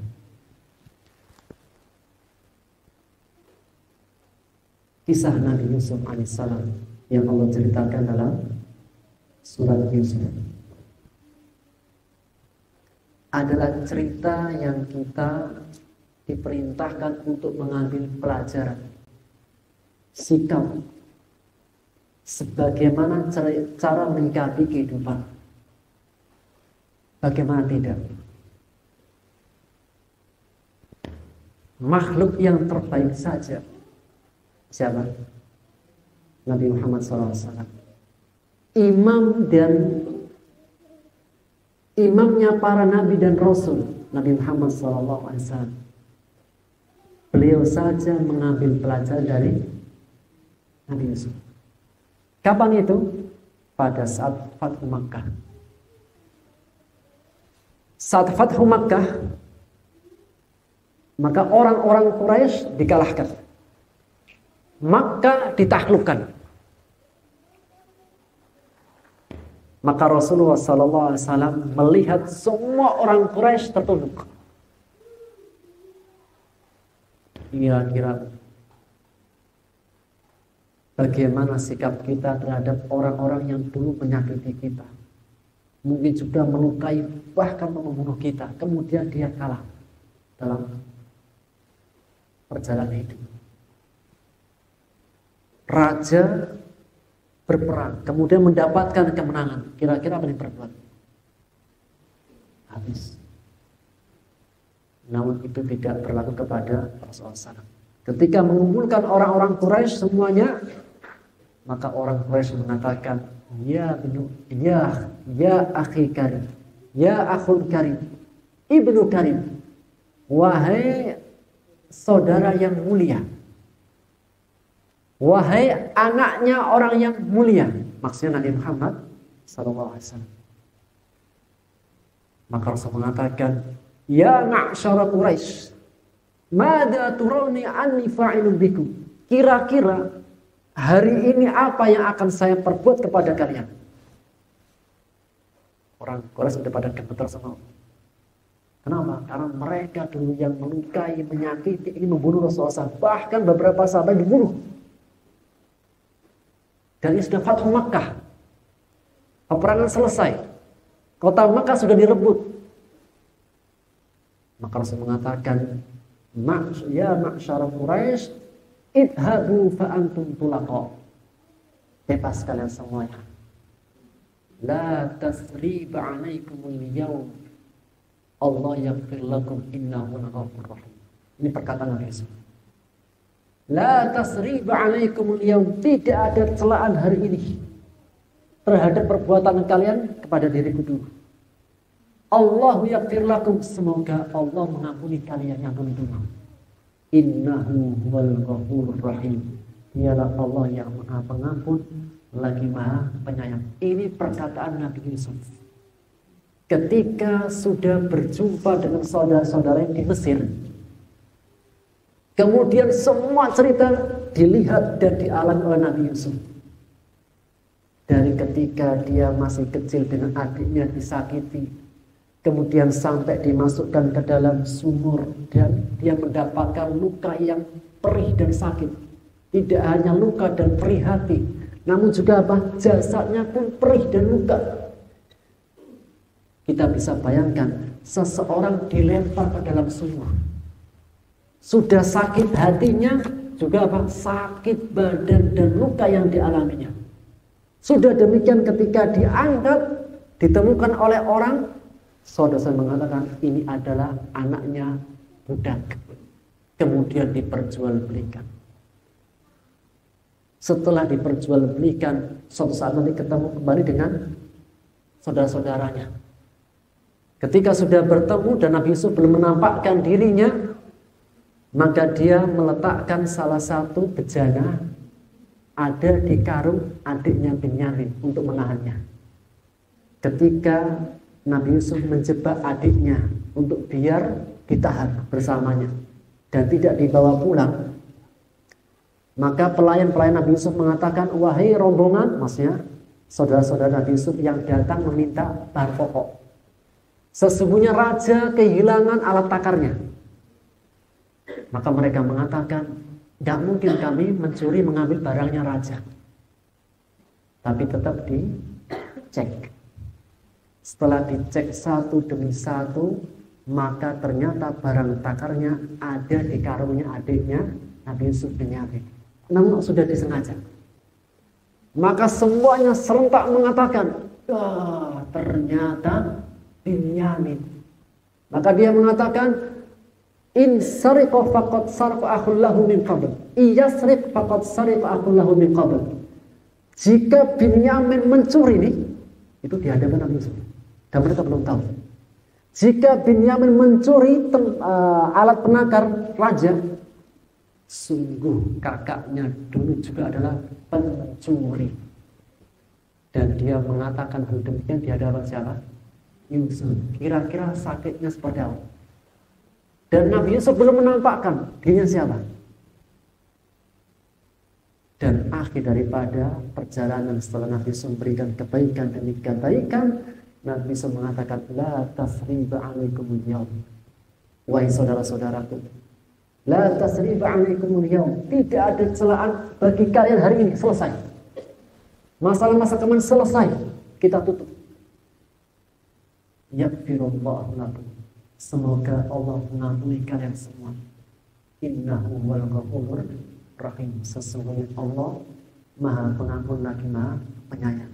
Ini di antara sebab kenapa Allah Subhanahu wa taala menamakan surat Yusuf dengan sifat, Allah mensifati surat Yusuf dengan sifat ahsanul qasas. Sebaik-baik kisah, karena di dalamnya menceritakan bagaimana sifat pemaafnya Nabi Yusuf alaihissalam, dan ini diikuti oleh Nabi Muhammad sallallahu alaihi wasallam ketika menaklukkan kota Mekah, mengalahkan semua orang Quraisy, maka dia mengatakan la tasriba 'alaikumul yaum Allahu yaghfir lakum innahu wal ghafurur rahim. Dari kisah Nabi Yusuf alaihissalam juga salah satu penggalan daripada kisah Nabi Yusuf alaihissalam diambil oleh Aisyah radhiyallahu taala anha. Dalam kehidupan Aisyah, beliau pernah mengalami sebuah peristiwa yang sangat berat. Peristiwa dituduhnya Aisyah istri Rasulullah SAW berzina dengan Safwan bin Mu'attal. Dalam salah satu peristiwa, Rasulullah SAW setiap mau keluar untuk berperang, maka beliau mengundi siapa di antara istri yang akan diajak. Yang singkat cerita, pada saat undian yang keluar adalah namanya Aisyah. Kemudian diajaklah Aisyah. Sampai ketika selesai peperangan, Aisyah tertinggal.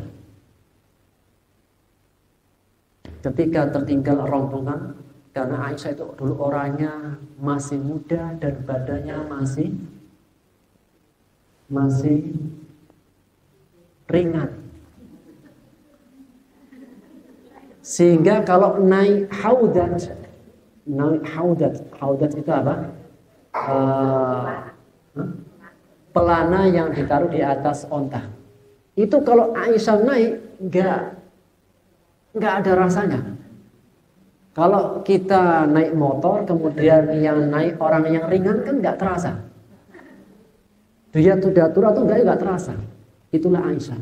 Ternyata Aisyah itu ketika di tengah perjalanan ada sesuatu yang tertinggal. Sebutkan dalam ayat kalungnya. Dicarilah beliau keluar. Ternyata rombongan sudah pergi dan beliau bertinggal sendiri.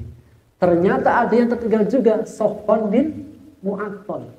Singkat cerita, beliau pulang berdua ke kota Madinah. Sesampai di kota Madinah dilihat oleh banyak orang, di antaranya Abdullah bin Ubay bin Salul, pentolannya orang-orang munafik. Akhirnya apa? Dan ini karakter orang munafik. Jika orang-orang munafik itu mencari-cari celah, fitnah, keburukan orang muslim, maka ketika mendapati momentum, maka dia orang-orang munafik menyebarkan berita dusta. Apa itu? Aisyah berzina dengan Safwan bin Mu'attal. Dan kita tahu orang-orang yang lemah imannya mudah terpengaruh, termakan fitnah. Dan tidak hanya orang-orang, bahkan orang terdekatnya Aisyah, anak kerabatnya Abu Bakar bernama Mistah bin Usasa. Mistah bin Usasa itu keluarganya, kerabatnya Abu Bakar, yang miskin dan semua kebutuhan keluarga yang punya adalah Abu Bakar. Ternyata ikut menyebarkan fitnah bahwasanya Aisyah berzina. Dan sebulan tidak turun ayat. Sampai Rasulullah pun tidak bisa menjawab. Ini menegaskan Al-Qur'an adalah firman Allah, bukan perkataan Rasulullah. Hingga akhirnya Rasulullah SAW datang kepada Aisyah dan beliau memberikan salam. Maka beliau mengatakan, wahai Aisyah, sesungguhnya aku mendengar dan kita mendengar semuanya tentang kada wa kada, berita ini dan itu. Dan aku tidak mengetahui apa yang sebenarnya terjadi. Maka beliau mengatakan, Ida al-mamti bidambin.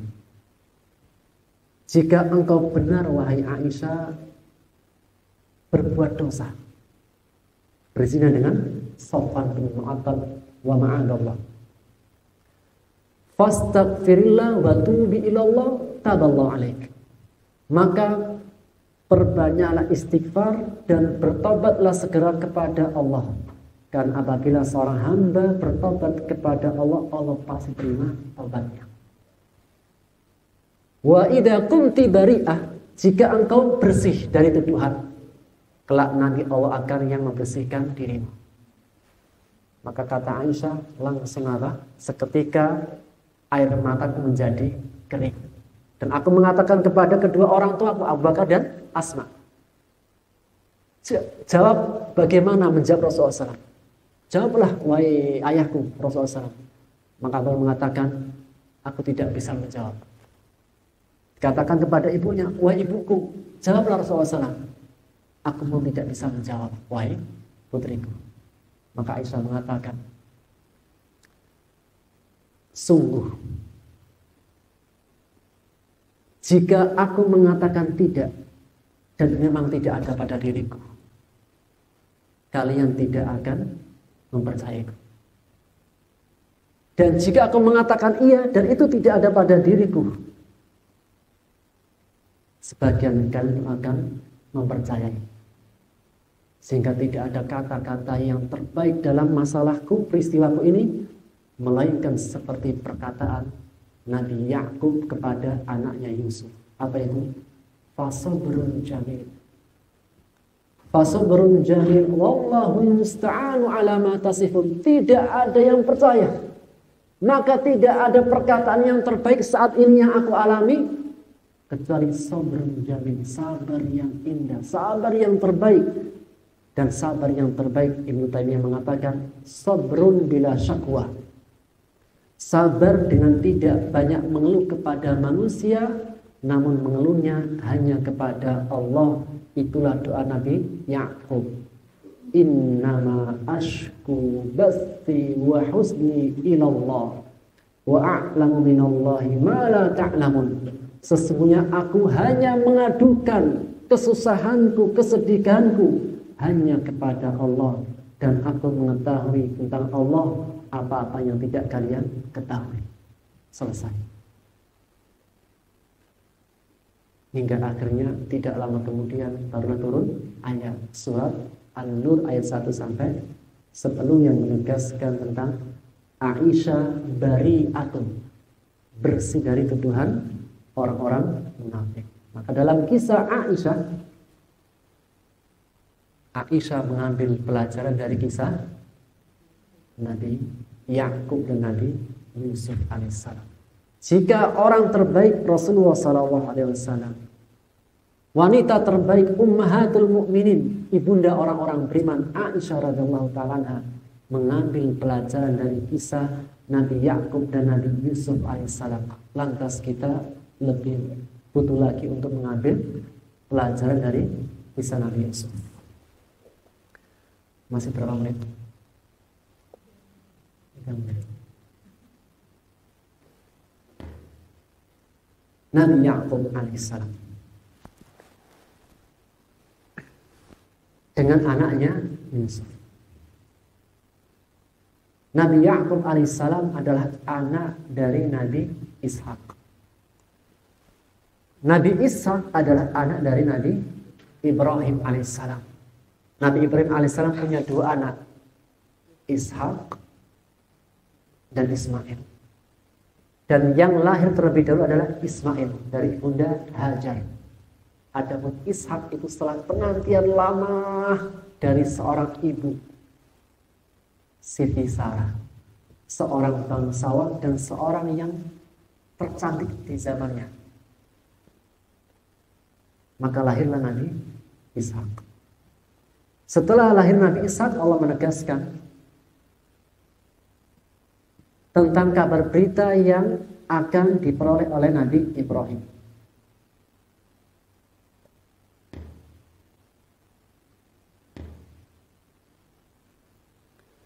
Allah memberitahukan kabar gembira kepada Nabi Ibrahim. dalam surat Hud ayat 69 sampai 72. Yang kisahnya datang para malaikat kepada Nabi Ibrahim menjelma sebagai seorang tamu. Itu para malaikat ingin membinasakan kaum Lut. Ya, Pak? Nabi yang semasa dengan Nabi Ibrahim adalah Nabi Lut. Ketika datang kepada Nabi Ibrahim alaihissalam sebagai seorang tamu, mengucapkan salam, qala salaman, assalamualaikum wahai Ibrahim. Pertama, maka Nabi Ibrahim menyambutnya dengan baik.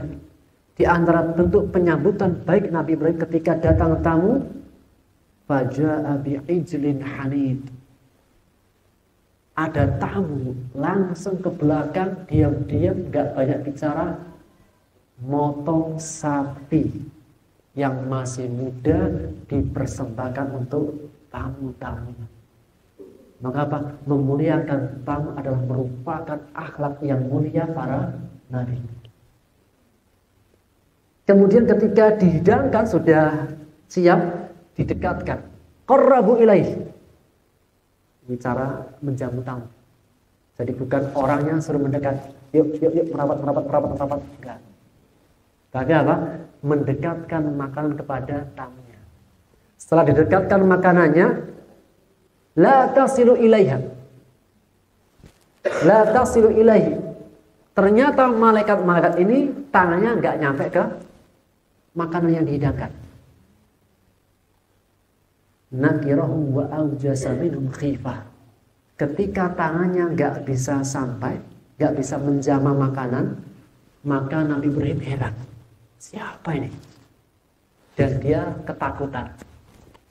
Siapa tamu-tamu ini? Maka mereka para malaikat mengatakan, qalu la takut. Jangan takut. Inna ursilna ila qaumi Lut. Sesungguhnya kami itu diutus kepada kaum Lut untuk membinasakan. Yang beritahukan dia adalah malaikat-malaikat. Wa mar'atuhu qa'imah. Dan istri Nabi Ibrahim itu berdiri sambil senyum. Kenapa, Bu? Karena diberikan kabar gembira bi Ishak. Para malaikat di samping punya misi menghancurkan kaum Lut, dia memberikan kabar gembira kepada Ibrahim dengan istrinya Sarah. Bi Ishak, dengan anak yang akan dilahirkan dari Sarah, namanya Ishak. Wa min wara'i Ishak Ya'qub. Dan setelah Nabi Ishak ada kelahiran Nabi Ya'qub. Jadi Nabi Ibrahim dikasih tahu, kelak nanti kamu punya anak namanya Ishak. Dan sebelum engkau wafat, engkau masih hidup, engkau akan melihat cucunya bernama Ya'qub. Namun ketika Nabi Yusuf sudah meninggal,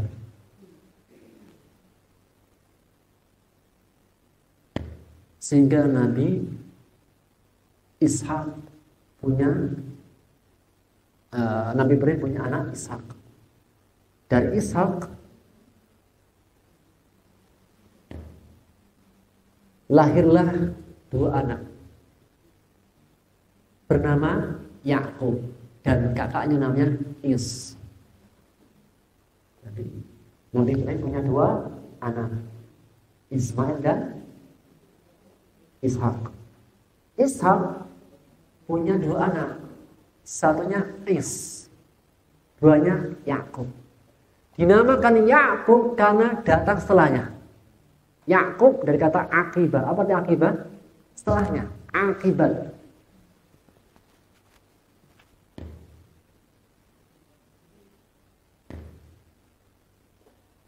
Dan Is sifat-sifatnya seperti kayak saudara Ishak. Siapa? Ismail. Ismail itu kuat. Dan dia itu karena orang kuat, dikasih tugas oleh bapaknya untuk berburu. Kalau Ishak lembut, sehingga dikasih tugas mengembala kambing. Maka ketika Ishak punya dua anak, Is dan Yakub, dua anak ini meskipun dari satu rahim punya sifat berbeda. Yang Is seperti kayak Ismail sifat-sifatnya, dan Yakub seperti kayak bapaknya. Namun Is ini kulitnya bisroh, laki-laki yang kuat, yang besar, dan dia itu punya banyak bulu, laki-laki yang berbulu.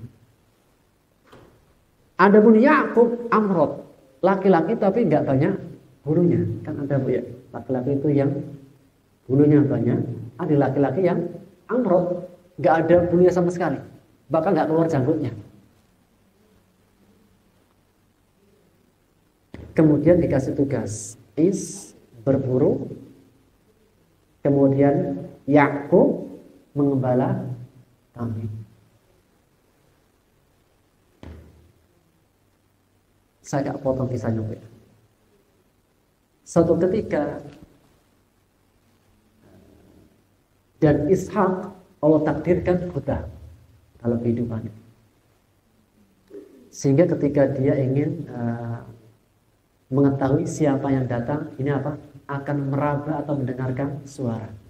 Orang kalau buta itu menggunakan panca indera yang lain. Apa itu?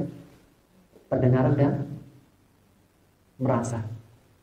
Maka Is itu yang banyak bulunya dan suaranya lantang dan dia kuat. Adapun Yakub agak lembut dan tidak ada. Suatu ketika Ishak mengatakan kepada anaknya Is, wahai anakku Is, sesungguhnya aku ingin makan yang daging. Fasid li soidah ad'u lak. Maka carilah buruan, kemudian masakkan untukku. Aku akan memberikan doa untukmu dan untuk anakmu nanti. Dan itu apa? Didengar oleh istrinya.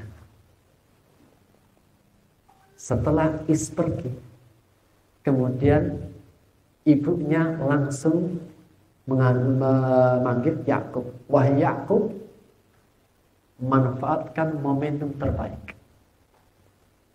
Dan apa saya tambahkan dikit, Nabi Ishak itu lebih condong sayangnya kepada Is. Adapun ibundanya, istrinya lebih condong kecintaan dan kasihnya kepada Yakub. Karena Yakub lebih lembut, lunak, dan kecintaan seorang ibu lembut, lunak, dan lemah. Adapun Is gagah, pemberani, kemudian mengkuat. Itu yang disukai sama seorang bapak. Tentunya apa? Dalam cinta itu kan cuma satu. Pasti akan ada apa? Kecondongan. Tapi itu tidak boleh ditampakkan dalam yang nampak. Dalam pemberian itu sama. Namun dalam hati pasti akan ada sedikit kecondongan. Dan itu perkara yang tidak bisa kita menghukumi hati. Rasulullah SAW saja, Rasulullah SAW. Dari sekian istri-istri beliau yang paling dicintai siapa? Setelah Khadijah meninggal, Aisyah. Dan beliau mengatakan, fadlu Aisyah kafadli salid ala sa'iri ta'am. Keutamaan Aisyah bagiku itu seperti keutamaan bubur. Makanan yang disuka Rasulullah bubur, bukan bubur ayam, bubur daging. Maka keutamaan Aisyah seperti keutamaan makanan bubur dari semua makanan. Makanan yang disukai Rasulullah bubur. Dan beliau mengatakan, ya Allah, ini adalah pembagianku. Dan jangan engkau bebani aku dengan apa yang tidak aku mampu. Maksudnya apa? Hatiku itu lebih condong kepada Aisyah. Tapi secara pembagian sama. Dan jangan engkau hukum bebani aku dengan sesuatu yang aku tidak mampu. Itu apa? Kecondongan hati. Demikian juga dengan Ishak kepada Is, Ishak kepada Yakub. Apa janji aku tadi? Wahai Is, cari buruan. Bapak ingin makan daging. Nanti aku akan berikan doa untukmu dan anak cucumu nanti. Perkataan ini diketahui oleh siapa? Istri. Langsung, laki-laki kan perempuan. Wahai Yakub, manfaatkan momentum. Yakub punya banyak kambing-kambing dan domba. Sembelih 2 kambing domba, segera masak dan gunakan kulitnya. Gunakan kulitnya, pakai. Kemudian segera masak yang kau sembelih, berikan kepada Bapak Ishak. Nanti kamu akan diberikan doa yang terbaik. Selesai dipotong, kemudian dihidangkan, dimasak dan siap dihidangkan, diberikan kepada Ishak. Ishak ketika datang menggunakan raba. Ini apa? Kok cepat? Kemudian apa? Tapi dia mendengarkan suaranya Yakub. Namun Ishak itu hanya menjanjikan kepada dan dia merasa Nabi Yakub tidak mendengarkan apa yang dijanjikan kepada Singkat cerita, Nabi Ishak mengira ini adalah maka dia berdoakan, Allahumma barik lahu wa fi dzurriyyatihi waj'al fihim nubuwah. Ya Allah, berkailah Yakub dan anak keturunannya dan jadikan di tengah-tengah mereka kenabian. Akhirnya apa? Doa yang didapat oleh Nabi Yakub. Pergilah Nabi Yakub dengan ibundanya. Selesai pergi, tidak lama datang membawa dagingnya yang diminta oleh bapaknya. Maka Nabi Ishak bertanya, alam ta'tini qablahu, bukankah tadi sudah datang? Tidak. Ternyata usut punya usut, yang datang adalah Yakub atas perintah siapa? Ibunya. Karena Ishak takut akan ada kekecewaan kepada anaknya, dia doakan, Allahumma akthir malahu wa auladahu. Ya Allah, perbanyak hartanya perbanyak anak keturunannya, waj'al fihim muluka, dan jadikan di tengah-tengah mereka raja-raja. Dan kalau sekarang adalah Banu Asfar. Itu yang berbulu kemudian warna kulitnya merah. Dan sekarang adalah Banu Asfar Rum. Jadi kalau sejarah kita baca sejarahnya, anak-anak keturunan Romawi itu adalah anak keturunan Akhirnya apa? Doa Nabi Ishak terbagi menjadi 2. Satu kepada satu kepada Yakub. Tidak terima. Akhirnya apa? Ngejar Yakub. Ibunya tahu. Maka ibunya mengatakan, wahai Yakub, nanti malam keluar pergi. Nanti apa? Khawatir kakakmu akan berbuat yang tidak baik padamu. Pergi kemana? Ke Irak. Pergi ke Irak.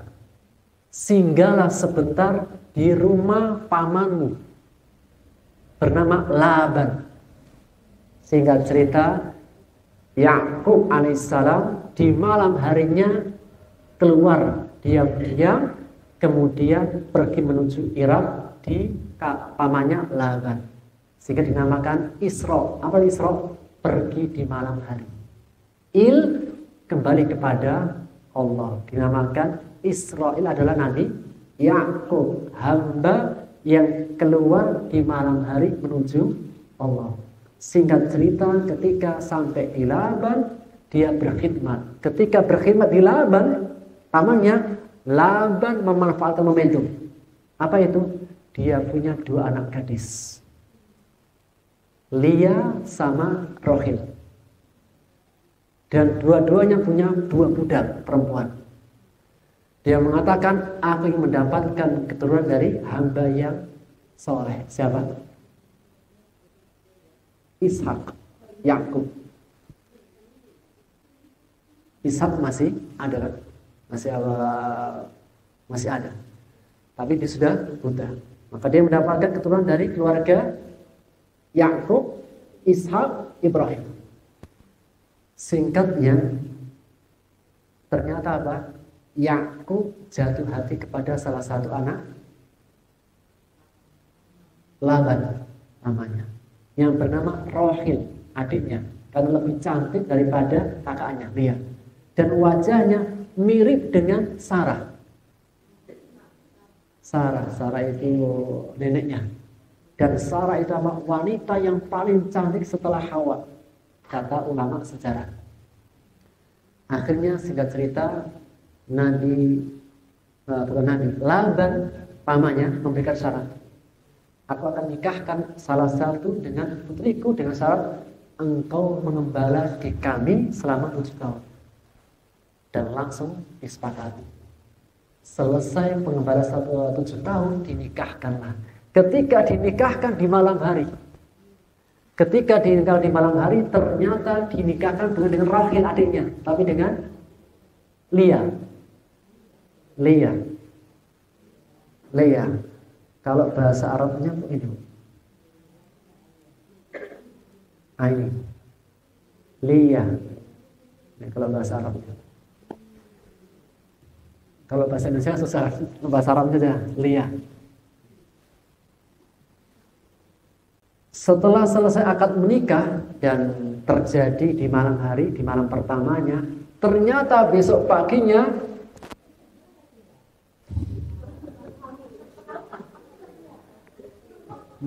zaman dulu belum ada lampu. Ternyata apa? Sama Lia. Akhirnya Nabi Yakub mengatakan, wahai paman, kan saya mintanya apa? Adiknya. Berkata Laban, sesungguhnya dalam kebiasaan kami tidak menikahkan adik sebelum kakaknya menikah. Kecewalah Nabi Yakub. Akhirnya mengatakan, tetap saya ingin Rohil. Baik, jika demikian aku akan nikahkan engkau dengan Rohil. Tapi apa? Ditambah 7 tahun lagi.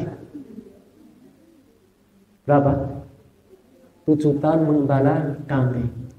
Dalam perjalanannya akhirnya dinikahkan dengan Rohil. Dan di zaman itu, zaman syariatnya Nabi Yakub, boleh seseorang menggabungkan adik kakak dalam satu pernikahan. Dan ini nggak boleh. Syariat itu boleh. Saya saat di zaman itu boleh menggabungkan adik kakak dalam satu pernikahan. Adapun umat Nabi Muhammad nggak boleh. Di antara perkara yang diharamkan, wa anta juma'u bainal ukhtain. Tidak boleh menikahi 2 saudari dalam satu waktu. Kecuali misalnya meninggal kakaknya baru adiknya. Tapi syariat Nabi Yakub boleh. Yang dalam kisahnya dari Lia mendapatkan, meskipun apa, dia pengen dengan Rohil, tapi sudah menikah dengan Lia, punya 6 anak, Rubin, Syam'un, Lawi, Yahuda, Yasakir, dan Zabulun. 6 anak. Kemudian dalam perjalanannya Lia punya jariyah, punya budak yang bernama Zulfa. Itu pun diberikan kepada Yakub. Dan dari pernikahan dengan budaknya mendapatkan 2 anak bernama Jan dan Asyir. Dan setelah menikah dengan Rohil, lama nggak punya. Sama seperti kayak Sarah. Lama nggak punya. Akhirnya Rohil memberikan budaknya bernama Balha. Kemudian dari pernikahan dari Balha punya 2 anak, Dan dan Niftali. Baru setelahnya Rohil bisa mengandung dan hamil. Maka lahirlah Nabi Yusuf. Dan tidak lama kemudian disusul dengan anak yang kedua, Binyamin. Ketika melahirkan Binyamin, Rohil meninggal di masa nifasnya. Sehingga Yusuf dan Binyamin yatim ibu. inilah yang menjadi sebab kenapa Yakub itu lebih sayang kepada Yusuf dan Binyamin, karena keduanya nggak punya ibu. Yang kedua, wajah Nabi Yusuf itu mirip dengan ibunya, mirip dengan Sarah. Jadi sejak itu sudah kelihatan mirip-mirip, ganteng dan gantengnya. Sehingga apa? Ini yang membuat apa? Terlihat. Alhamdulillah, ternyata waktunya sudah. Baik, karena waktunya sudah habis, kita lanjutkan di pertemuan akan datang. Wallahu ta'ala bissawab. Subhanaka wa bihamdika asyhadu an la ilaha illa anta astaghfiruka wa atubu ilaik. Assalamualaikum warahmatullahi wabarakatuh.